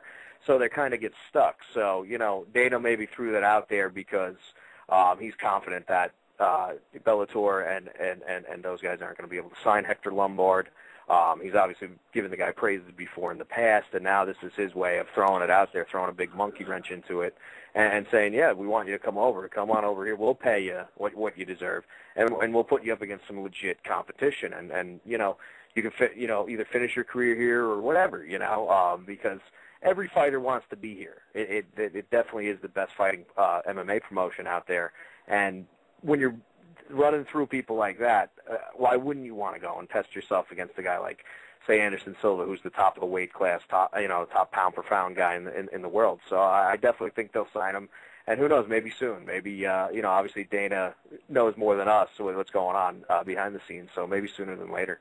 And it's great for Dana, whether it be the social aspect of it, the social media and stuff like that. But all he needs to do in this day and age is what he just did. It seems like every single fighter who's not in the UFC pretty much post Strikeforce, because a lot of the, or I should say Strikeforce being the independent group that they were, back in those days, like a year or two ago, those Strikeforce guys, they had a chip on their shoulder, and they had, this complex where they were like, pretty much fuck the UFC, and they were loyal to the Strikeforce because they kind of carried that as a badge of honor, that they weren't over there and they were in this other promotion. But, obviously things changed when UFC bought Strikeforce, but at this point, you've seen it. If Alvarez is going to go over, and who knows what happens with Lombard, these guys all seem that no matter how much they like being at Bellator and these other organizations, no matter how happy they may be, they all have one eye on the UFC. And all Dana needs to do is what he did here. All he needed to do is know that Lombard is in the midst of contract negotiations, or it's about to come up, and he just has to throw out there, oh, yeah, Hector Lombard's great. I've praised him in the past. I definitely think he'll be in the UFC at some point, because if Hector Lombard didn't know that Dana White and the UFC wanted him, he's probably now, or at least his camp and his boys are like, oh, shit, let's go over here and get paid. We can go in your prime and fight Anderson Silva and these other guys. And even if you go over there and lose, you're going to be able to go get paid more than you're going to be able to come over here. And guess what? Bellator is not going anywhere. They'll take Lombard back. They wouldn't have a choice. So it's a win-win for Lombard, and for the UFC, they can basically just sit there with their B-sack hanging like my old man and just have people come up suckling from the teat. Very nice. These guys definitely like it for a time, because they prove themselves and they become faces of these organizations. They're definitely getting paid pretty good money not being in the big-time show. So, and plus, they get all the accolades when these shows go wherever they're going. They're trumped up. They get flown in to be in the seats and all that kind of stuff. And it's a good feeling to be the guy. But after a while, being the guy in a smaller promotion isn't the same as being a guy in that big promotion that, these dudes are getting shares of pay-per-views. They're getting, Rampage Jackson money who says he doesn't get paid well enough and stuff. Believe me, Hector Lombard would love to get Rampage Jackson money, even if he doesn't hold the title at all over there. But maybe he could leverage the fact that he is on a 25-fight win streak to get somewhere close to Rampage Jackson money, So being the face of the organization can only go so far unless it's the big organization. And no matter how much they want to, they may be loyal to that organization and really enjoy being there, whether it's a combination of they feel like they're not getting compensated enough, or if they're going to get major money, it's going to have, it's a double-edged sword because it's going to detract from other money this organization can pay other guys, and then they're not going to have the elite-level competition. And one, these guys are elite-level, world-class athletes, so they have a drive and a hunger to fight the best guys. And even maybe if they don't, maybe a guy wants to coast and he doesn't give a shit. All Hector Lombard and guys like Alvarez are going to hear about is that they're not fighting anybody. And they're never going to get the full love and credit that they should and would probably just do, and it's no fault of their own. So if I'm Lombard, and I'm going to say this is a time where I'm actually able to excuse me, I didn't know you were his fucking mother.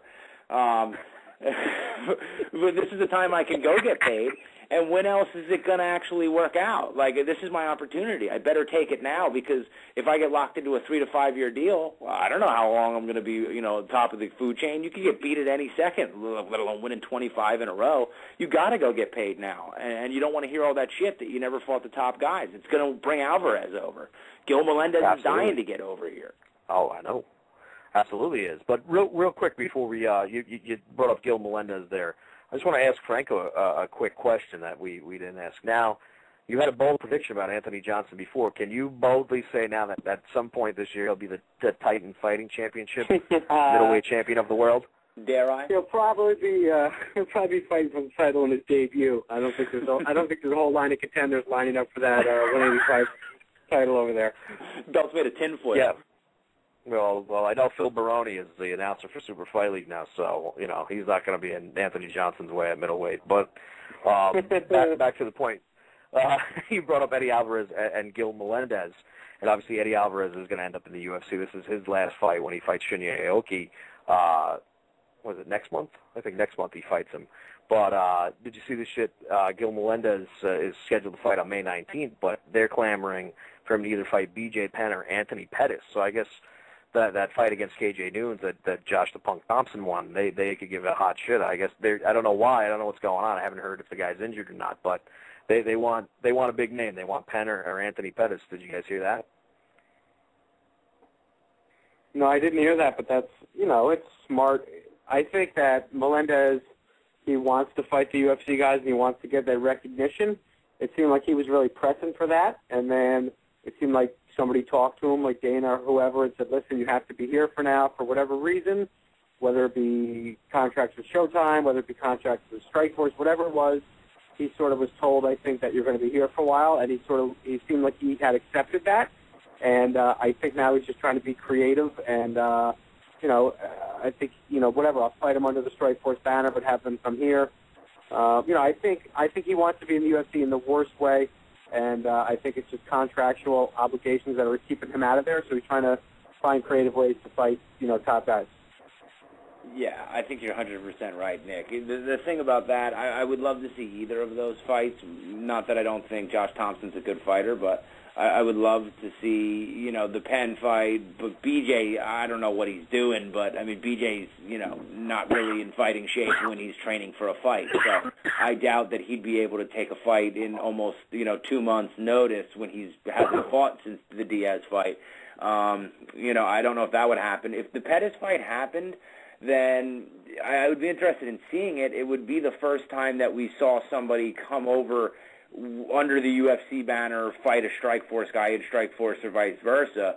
So I don't know if that will be the case. I mean, Pettis was the guy who was getting the look after the Lauzon fight to fight Ben Henderson before we found out that Frankie Edgar is rightfully getting his rematch. So I wouldn't mind seeing Pettis go over there and fight. I think Pettis, would probably do well. I think there's more to gain for Gil.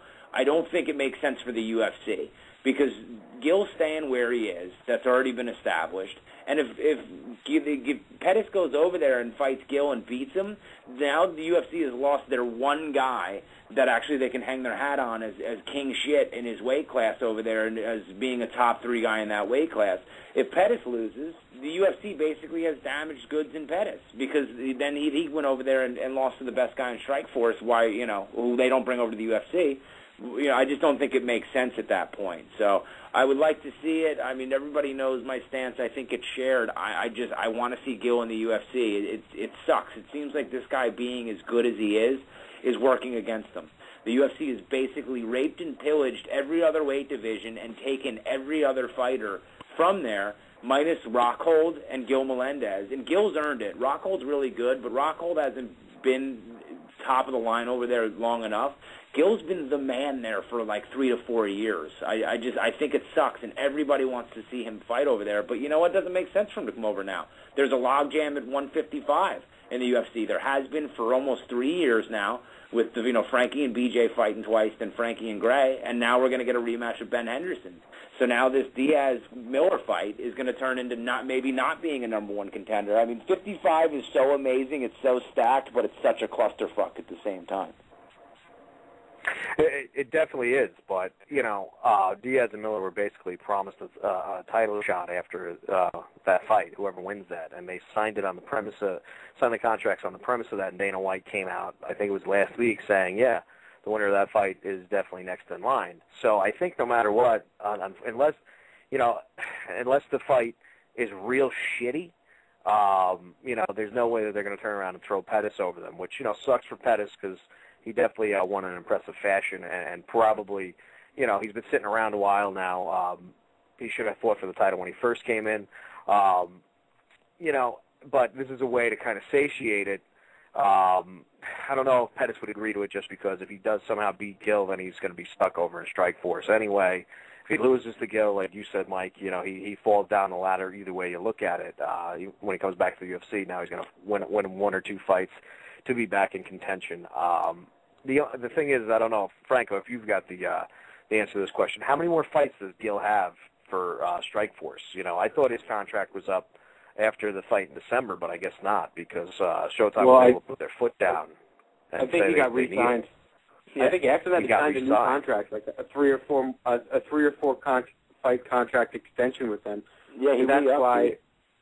He re-up, so that's why I was sort of surprised when that happened. They either, they either gave him a lot of money or I don't know what they had to do to get him to re-up, but like I said, it seemed like he wanted out, and then he renewed, so he's there for, I think it was 3 or 4 more fights, so he's there for a while.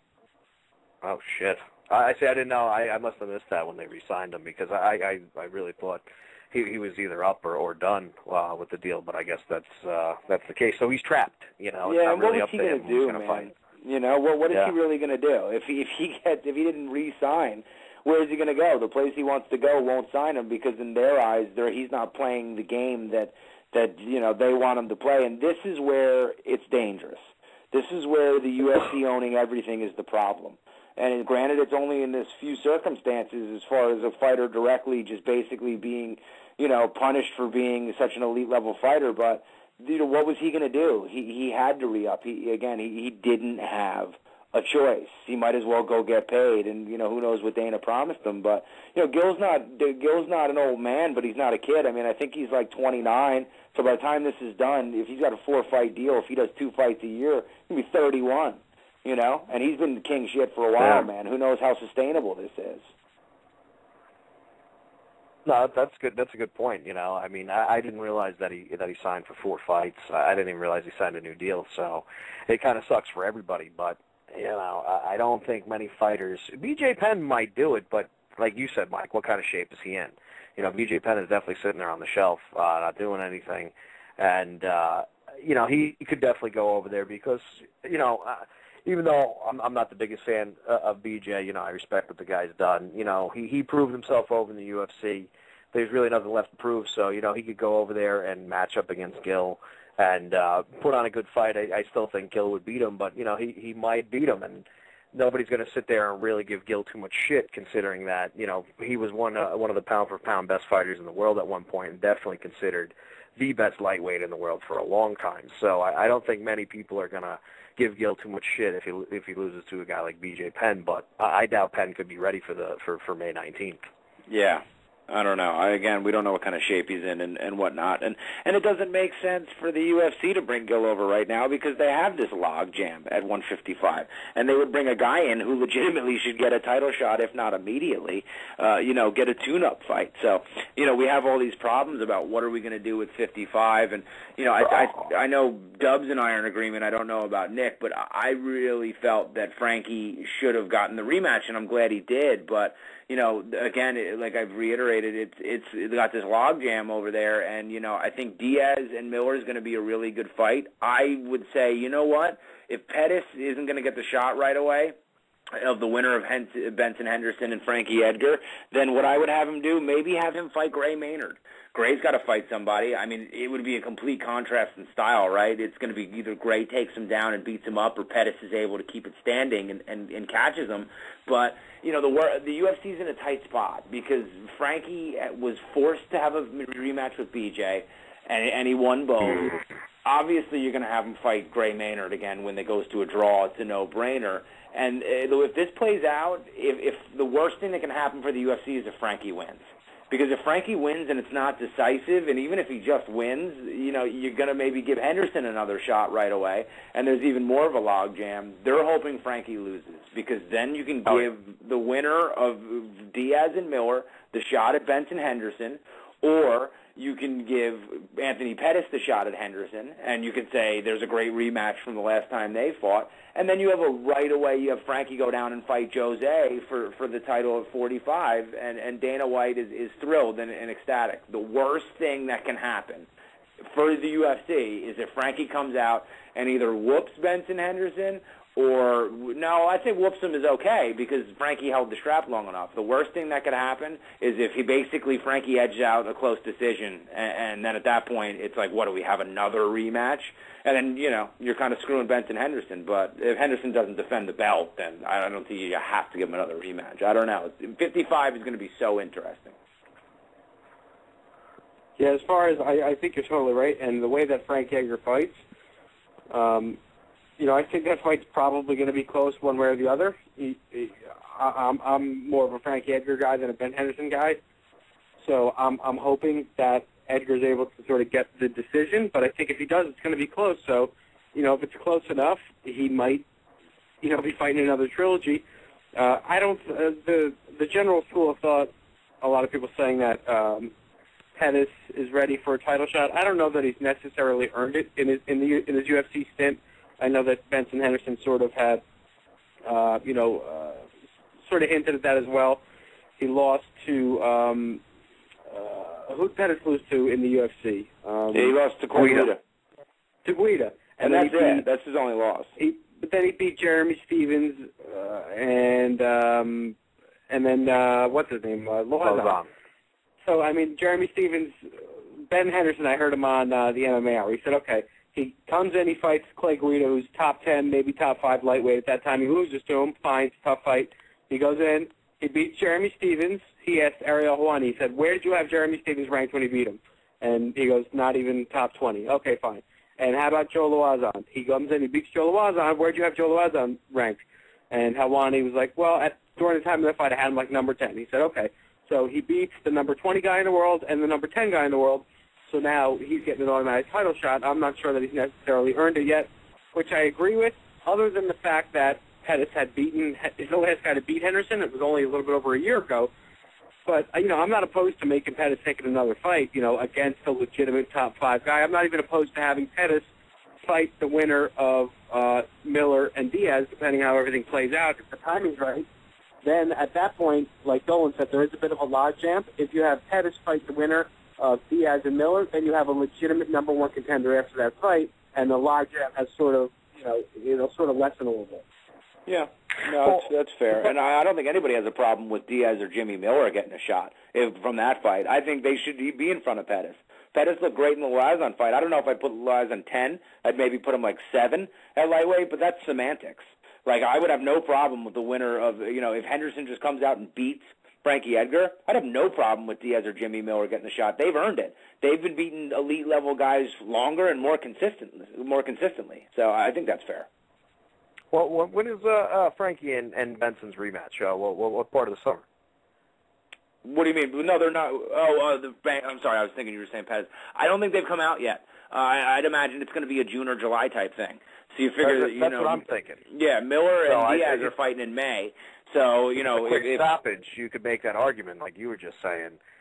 Put Pettis against the winner of the Diaz-Miller fight. But, of course, that's if everything goes perfectly. Yeah. You can't predict those things. And what happens if Henderson wins? If Henderson beats Frankie and then right. you already have, say, Jimmy Miller as the number one, Jimmy Miller locked up with Pettis fighting, they probably, and Diaz and Miller fight in May.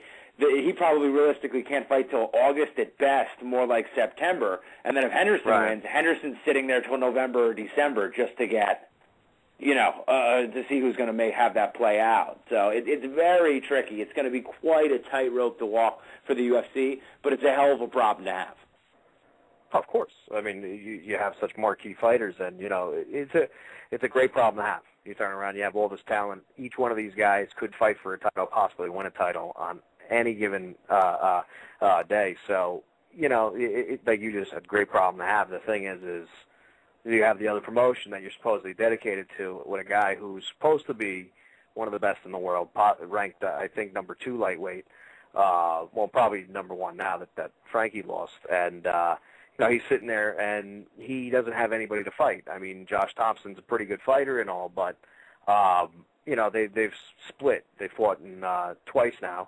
One guy's got to win over the other, but I think Melendez definitely is going to beat Josh Thompson this time around if he's signed the fight on May 19th. So, it just kind of sucks, but it goes kind of what we've been complaining about with Strikeforce the last few months. As soon as the talent started getting taken, there's really not much to go over there.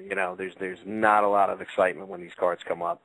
I'm sure whoever they get to fight Gil, when we're talking about it, we're probably going to be picking Gil. I mean, Thompson does make an interesting fight. He does have a chance there. But if it's anybody else but Thompson or some decent, somebody decent from the UFC, like what they're calling for, I don't think we're going to be all that jazzed about that fight.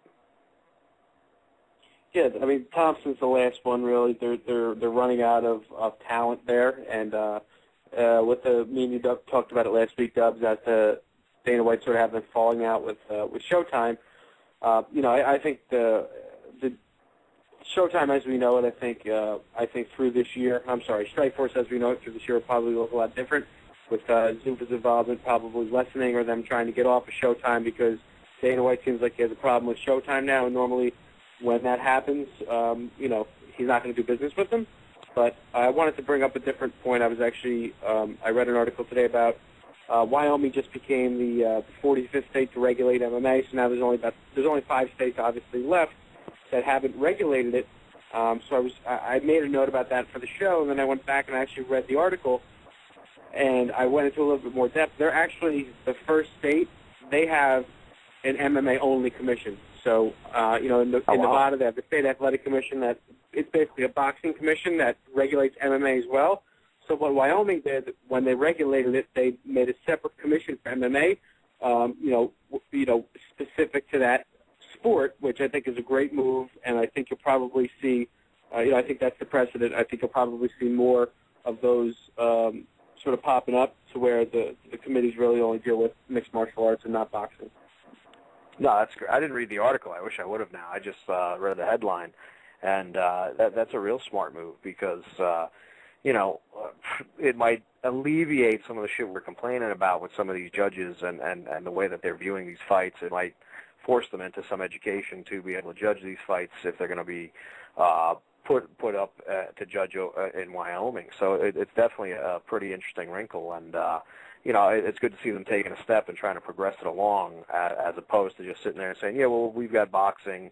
We'll let these boxing dudes who, I think time and time again have really proved, besides the fact that there's money to be made, they really don't give a shit overall of what's going on in mixed martial arts.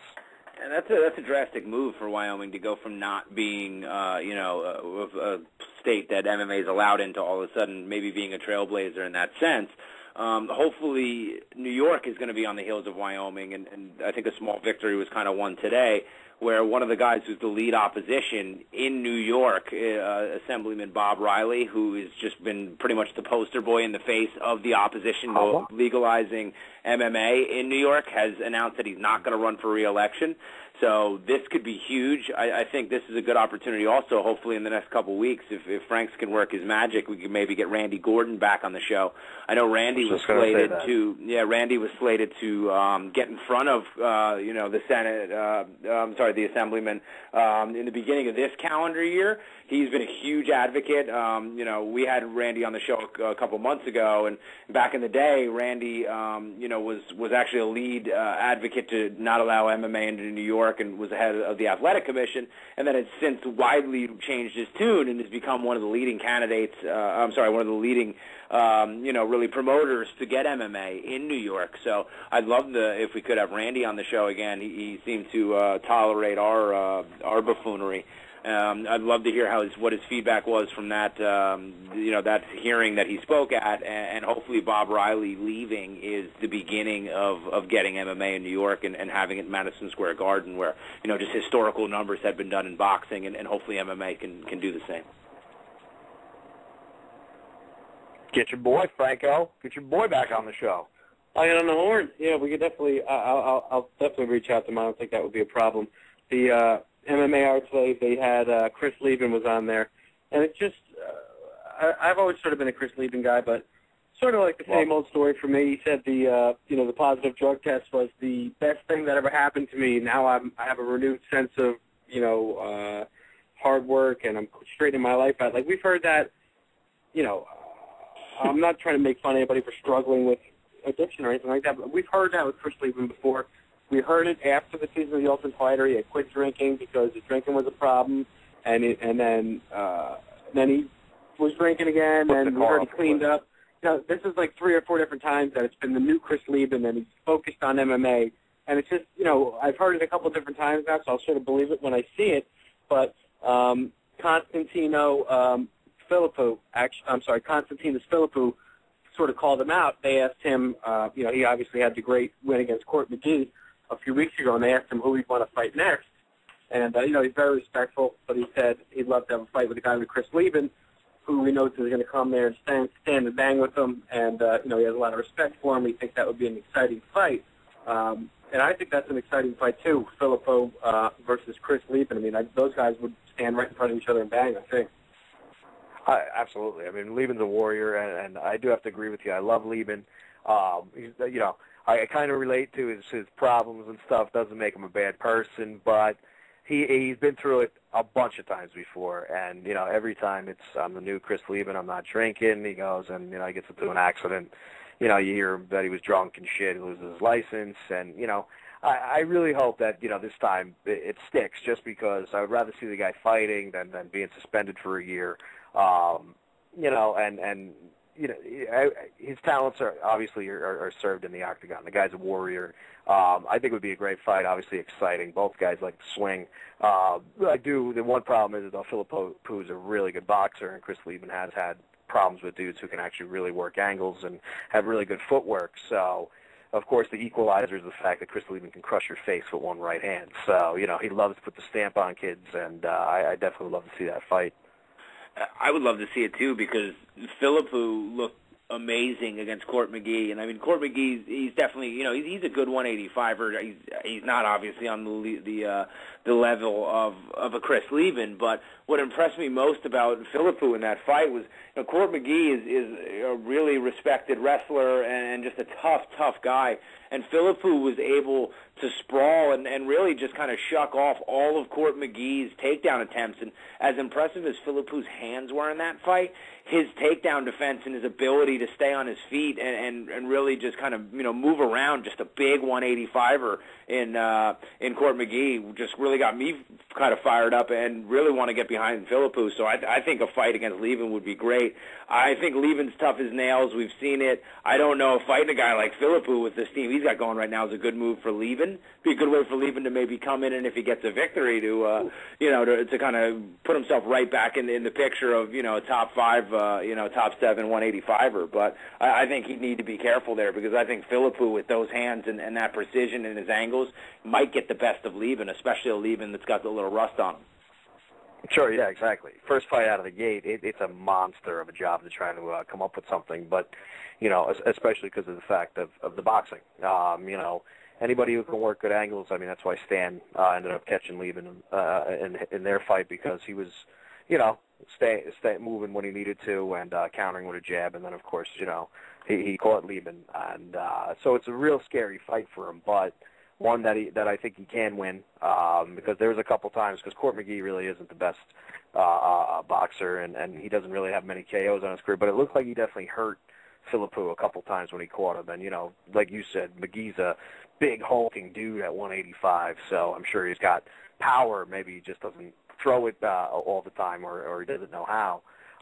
So, of course, Lieben, all it takes is that one shot. If Philippou makes the wrong move and Lieben catches him, I think Lieben can put Philippou to sleep. But it's an interesting fight, maybe a tough one right out of the gate. But, I hope Lieben's definitely, he's definitely done with this shit, because I'd rather see the dude fighting, because I don't think there's ever been a Chris Lieben fight.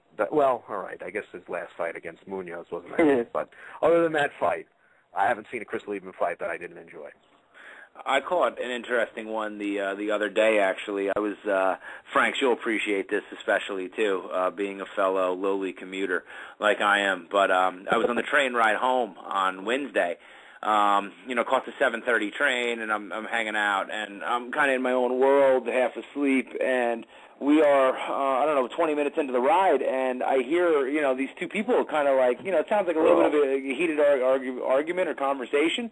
So I turn around, and they're probably about, 10 rows back, and I see this grown-ass man in basically a business outfit, button-down shirt, slacks. This guy's clearly coming from work, and he turns around and he's saying something to some kid. I would gauge the kid. I can't tell. I mean, half the kids that are like 20 now look like they're waiting for their balls to drop, so I really can't tell.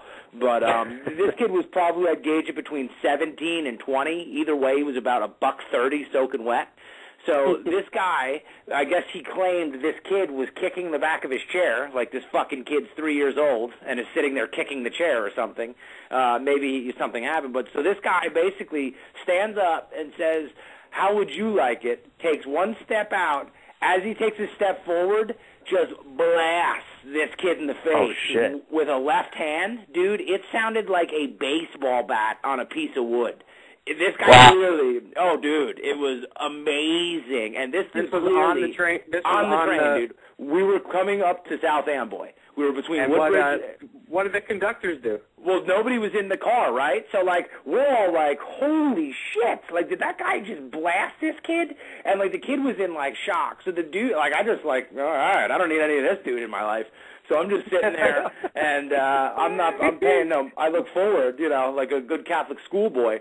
So basically, the dude sits down and clearly thinks better of it. In about 2 seconds, grabs his shit and starts walking to the front of the train. And I'm like, where is this dude going? We're not able to go anywhere. So the kid was in shock, clearly. I think he was just blown away by the entire thing.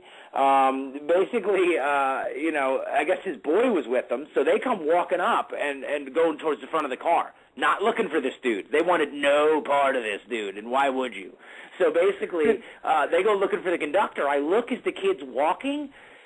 Definitely a broken orbital. He's got just two streams of blood coming down his eye, as if as if he's he wasn't crying. It was just a stream. So what happened when he was kicking his chair around? The guy. Did the guy tell him to stop? And were they arguing before he punched him? I don't know, man. Again, I'm 10 rows up. There was no back and forth. Basically, this dude must have said something, told him to stop or whatever, and this guy basically had enough, turns around, blasts him, definitely broken nose, orbital. So the conductors, say, don't open the doors as we pull into South Amboy. So we sat there for 45 minutes while the fucking cops had to come. So it went from being entertaining to us all being very upset with this whole thing. But Franks, I don't know. You probably don't remember, dude. This guy clearly got arrested, right? So he's a grown-ass man. Like, what man is walking around just blasting people in the face? Yeah, but I've had that jerk-off behind me kicking me on the train, and I've wanted to punch somebody in the face. So I'm actually glad that the guy did. Now, that's the difference, though, dude. Like, I've been the same way. I've wanted to blast people in the face. You don't do that. I mean, and plus you're a grown man. Like, yeah, who has time? Like, what kind of animal is literally, like, your solution is to take a step and just blast this kid? And it couldn't have been worth it. The dude definitely had an assault charge. It definitely wasn't worth it, but I'm sure it felt really good for a second. But I just want to know, Absolutely. like, I want to know what he said to the kid, what the kid said back, like the context of it's very important, you know? Nothing. The kid didn't say anything back because he didn't have a chance to. Oh, he didn't say anything back to him. No, like, dude, it wasn't like sit down, like yelling and shit like that. Like, obviously there was an interaction between the two at some point. And, you know, before that, like, I don't know if he's telling him to stop or what, but the guy basically stands up and says, how would you like it? He takes a step out, and I'm like, yeah, this guy isn't playing right now. I don't know what's going on. I'm coming in late, but this motherfucker's heated. So he literally takes one step towards him, and it was so calculated, this guy had made the decision. It was premeditated. Takes one step, and it was a left. And this dude had thrown a punch before. There was no two ways about it. So he gets arrested. But it cracked me up because I realized, you probably don't remember, Nick, when we went to that Fedor fight last year, you know, and I told you the story when we were coming out of the parking garage. I had an issue with this guy last year, the one who blasted the same guy? Same thing. When I saw him walking, I was like, holy shit. So this is my story. We were coming home on a Friday last February. It was literally the day before we went to the fight because I remember just telling you how blown away I was by it. So I'm sitting there with my legs crossed, like my leg crossed, and I'm reading a book. It's a Friday. It's been a long week. So I guess, you know, once or twice through my leg being crossed, it, like, tapped the back of his seat. So clearly this guy has a history of it, too. So, like, the guy turns around, and he's like, stop kicking my fucking chair. And I was just like, I literally looked behind me. Like, I'm confused. And I'm like, oh, I'm sorry. Like, what do you mean? And he's like, how would you like it if I kicked your chair? You want me to kick you? And I'm just blown away. So I say to the guy, first of all, we're on a train moving pretty fast. I don't know what to tell you. I'm sorry if my phone kicked you. I said, 2, I'm in a suit, you're in a suit. Do you think I'm just sitting here kicking your chair like I'm 4 years old? And I said, 3rd, sit the fuck down before we both have a really shitty end to our week. And the guy just basically sat down, and then he got off at Mattawan. And now I'm really glad it didn't come to blows because this guy was bringing more than I was ready to bring. I just basically, you know, told him to sit the fuck down, and he sat down. I guess he had a better week that week than this week. That poor kid got a broken bone for your troubles. Yeah, poor kid got a broken orbital bone because he's been waiting to punch somebody for a year since your interaction with him. Because he probably has been milling. Clearly, the guy's a psycho. He's probably been milling over his head that I told him to sit the fuck down, and he took it for some reason. He's probably been beating his kid. Next person to kick my chair is getting a broken nose. The whole time in his head, he's going, not this time, not this time. Mission accomplished, man. He absolutely That's hilarious. Destroyed this kid. I do vaguely remember that story now, and that's hilarious that it's the same guy. That's so funny. Oh, yeah. No, it was insane. And the best part about it, is the conductor, I don't know him beyond, like, saying what's up because I'm on the same train every night. So I'm standing waiting to get out as we're pulling up to Middletown, and I'm standing there, and I'm like, dude, what was that about? And he knew I was in the car, so I'm telling him whatever, you know, what I saw, and we're just kind of like, yeah, it was crazy. He tells me when the cops get there, the cops are basically harassing the conductors looking for their badges. Like, they were apparently concerned about them having their, you know, New Jersey Transit badges. But the cops want nothing to do with the paperwork, and they're not even going to lie about it. They attempted, according to this conductor, to put the guy right back on the train. It's like, put him back on. He's fine. Like, he's learned his lesson. And the conductor is just like, dude, we've been delayed for 25 minutes. Like, I clearly need a report to headquarters. Like, we can't just say we got lost for 20 minutes. And the cop's like, nah, he's fine. And then the conductor says to the kid's like, I'd like to go to the hospital for what it's worth. Like, I'm kind of fucked up right now, and I'd like to press charges. And he said the cops were really like, fine, and, like, just put the dude in handcuffs and took him off. It was unbelievable. He said he was blown away. Like, the cops were blatantly like, nah, let's just put him on the train. And they're like, I don't think so. And they're like, all right, we'll put him on the next one. And they're like, excuse me, he just broke this kid's face. Plus, is this kid 17? If this kid's 17, he just assaulted a minor. You know what I mean? How old was the kid? He was older? I couldn't tell you, Nick, but, I mean, he looked like he was 16 or 17. Maybe he was 19. You know, I can't tell, like, with these kids, but, I mean, he was a frail kid. He was in a hooded sweatshirt and jeans and with a backpack. Like, he was not somebody commuting to work. This was a kid who was just on the train, and he looked like he was, if he was a day over 18, my mind would be blown. Because he looked like a young kid. He literally had, like, little whiskers on his face. Like, the kid was not a man. And this guy was like a 48-year-old grown man. Just blasted this kid. Well, I bet he won't be kicking anybody's chair from now on. Lesson learned, man. Lesson. You kidding me, dude? I got slippers on just in case my foot taps somebody. Exactly, dude. So don't fuck with that dude, and don't be kicking people's chairs. I feel bad for his wife. Yeah, holy shit. Beating her. Oh, my God. So I saw has it coming. She's a pretty nice Wednesday. Anyway. Yeah, she probably mouthed off or something. Didn't cook exactly. You know, if she ain't got dinner on the table and she's got words to say, what else are you going to do? Yeah. LeVar Johnson talking about Pat Barry said he thinks he's gun-shy after that knockout loss to Chet Congo. I said he looked tentative in his last fight, and, he said that he's going to knock his ass out on Fox. Well, I don't know. I thought Pat Barry looked pretty good. He had good submission defense. He did look a little gun-shy, but LeVar Johnson's definitely got the hands to put him on his back. But, I don't know. I think it'll be an interesting fight. I think it'll be pretty exciting because LeVar Johnson's definitely going to bring the heat. Yeah, no, they're both going to give us what we want, that's for sure. I don't think there will be a shortage in that fight. Yeah, LeVar Johnson, you just look at that guy and you know that guy's heavy-handed, and is definitely, not somebody you want to get hit in the face by, similar to this guy on the train. I'd like to see this guy on the train versus LeVar Johnson. Sounds like it'll be close. But we got a couple minutes, boyos. Anything else before I go through the spiel? No, I think we're all good. Yeah, let's take her home, right, man. I think we're going to take this home just because, this kind of applies to me anyway. Don't cut me off at any minute. Everybody, remember to check out RotoExperts. Check out thexlog.com. Maybe Franco will put an article up and make it worth your while. Check out Nick Frank at nfrankrotox at Twitter. Check myself out at Cauliflower, the number 4 ear at Twitter. Check out my Wednesday show. That's the Butch Block Wednesdays. I believe at 9:30 sometimes. And Dolo, how do we get in touch with you? I'll be the guy on New Jersey Transit, just headgear on and some gloves, just hoping not to get destroyed. Just a little sheep trying to get over that guy gets into a standoff when you go for the legs. He had all the leverage, too, get man. A double. He was standing, the kid was sitting. It was a wrap. Well, protect yourself. Be safe. I don't want you to get fucked up out there, all right? Everybody will Cauliflower for the years, and we're tapping out. Later. Stop.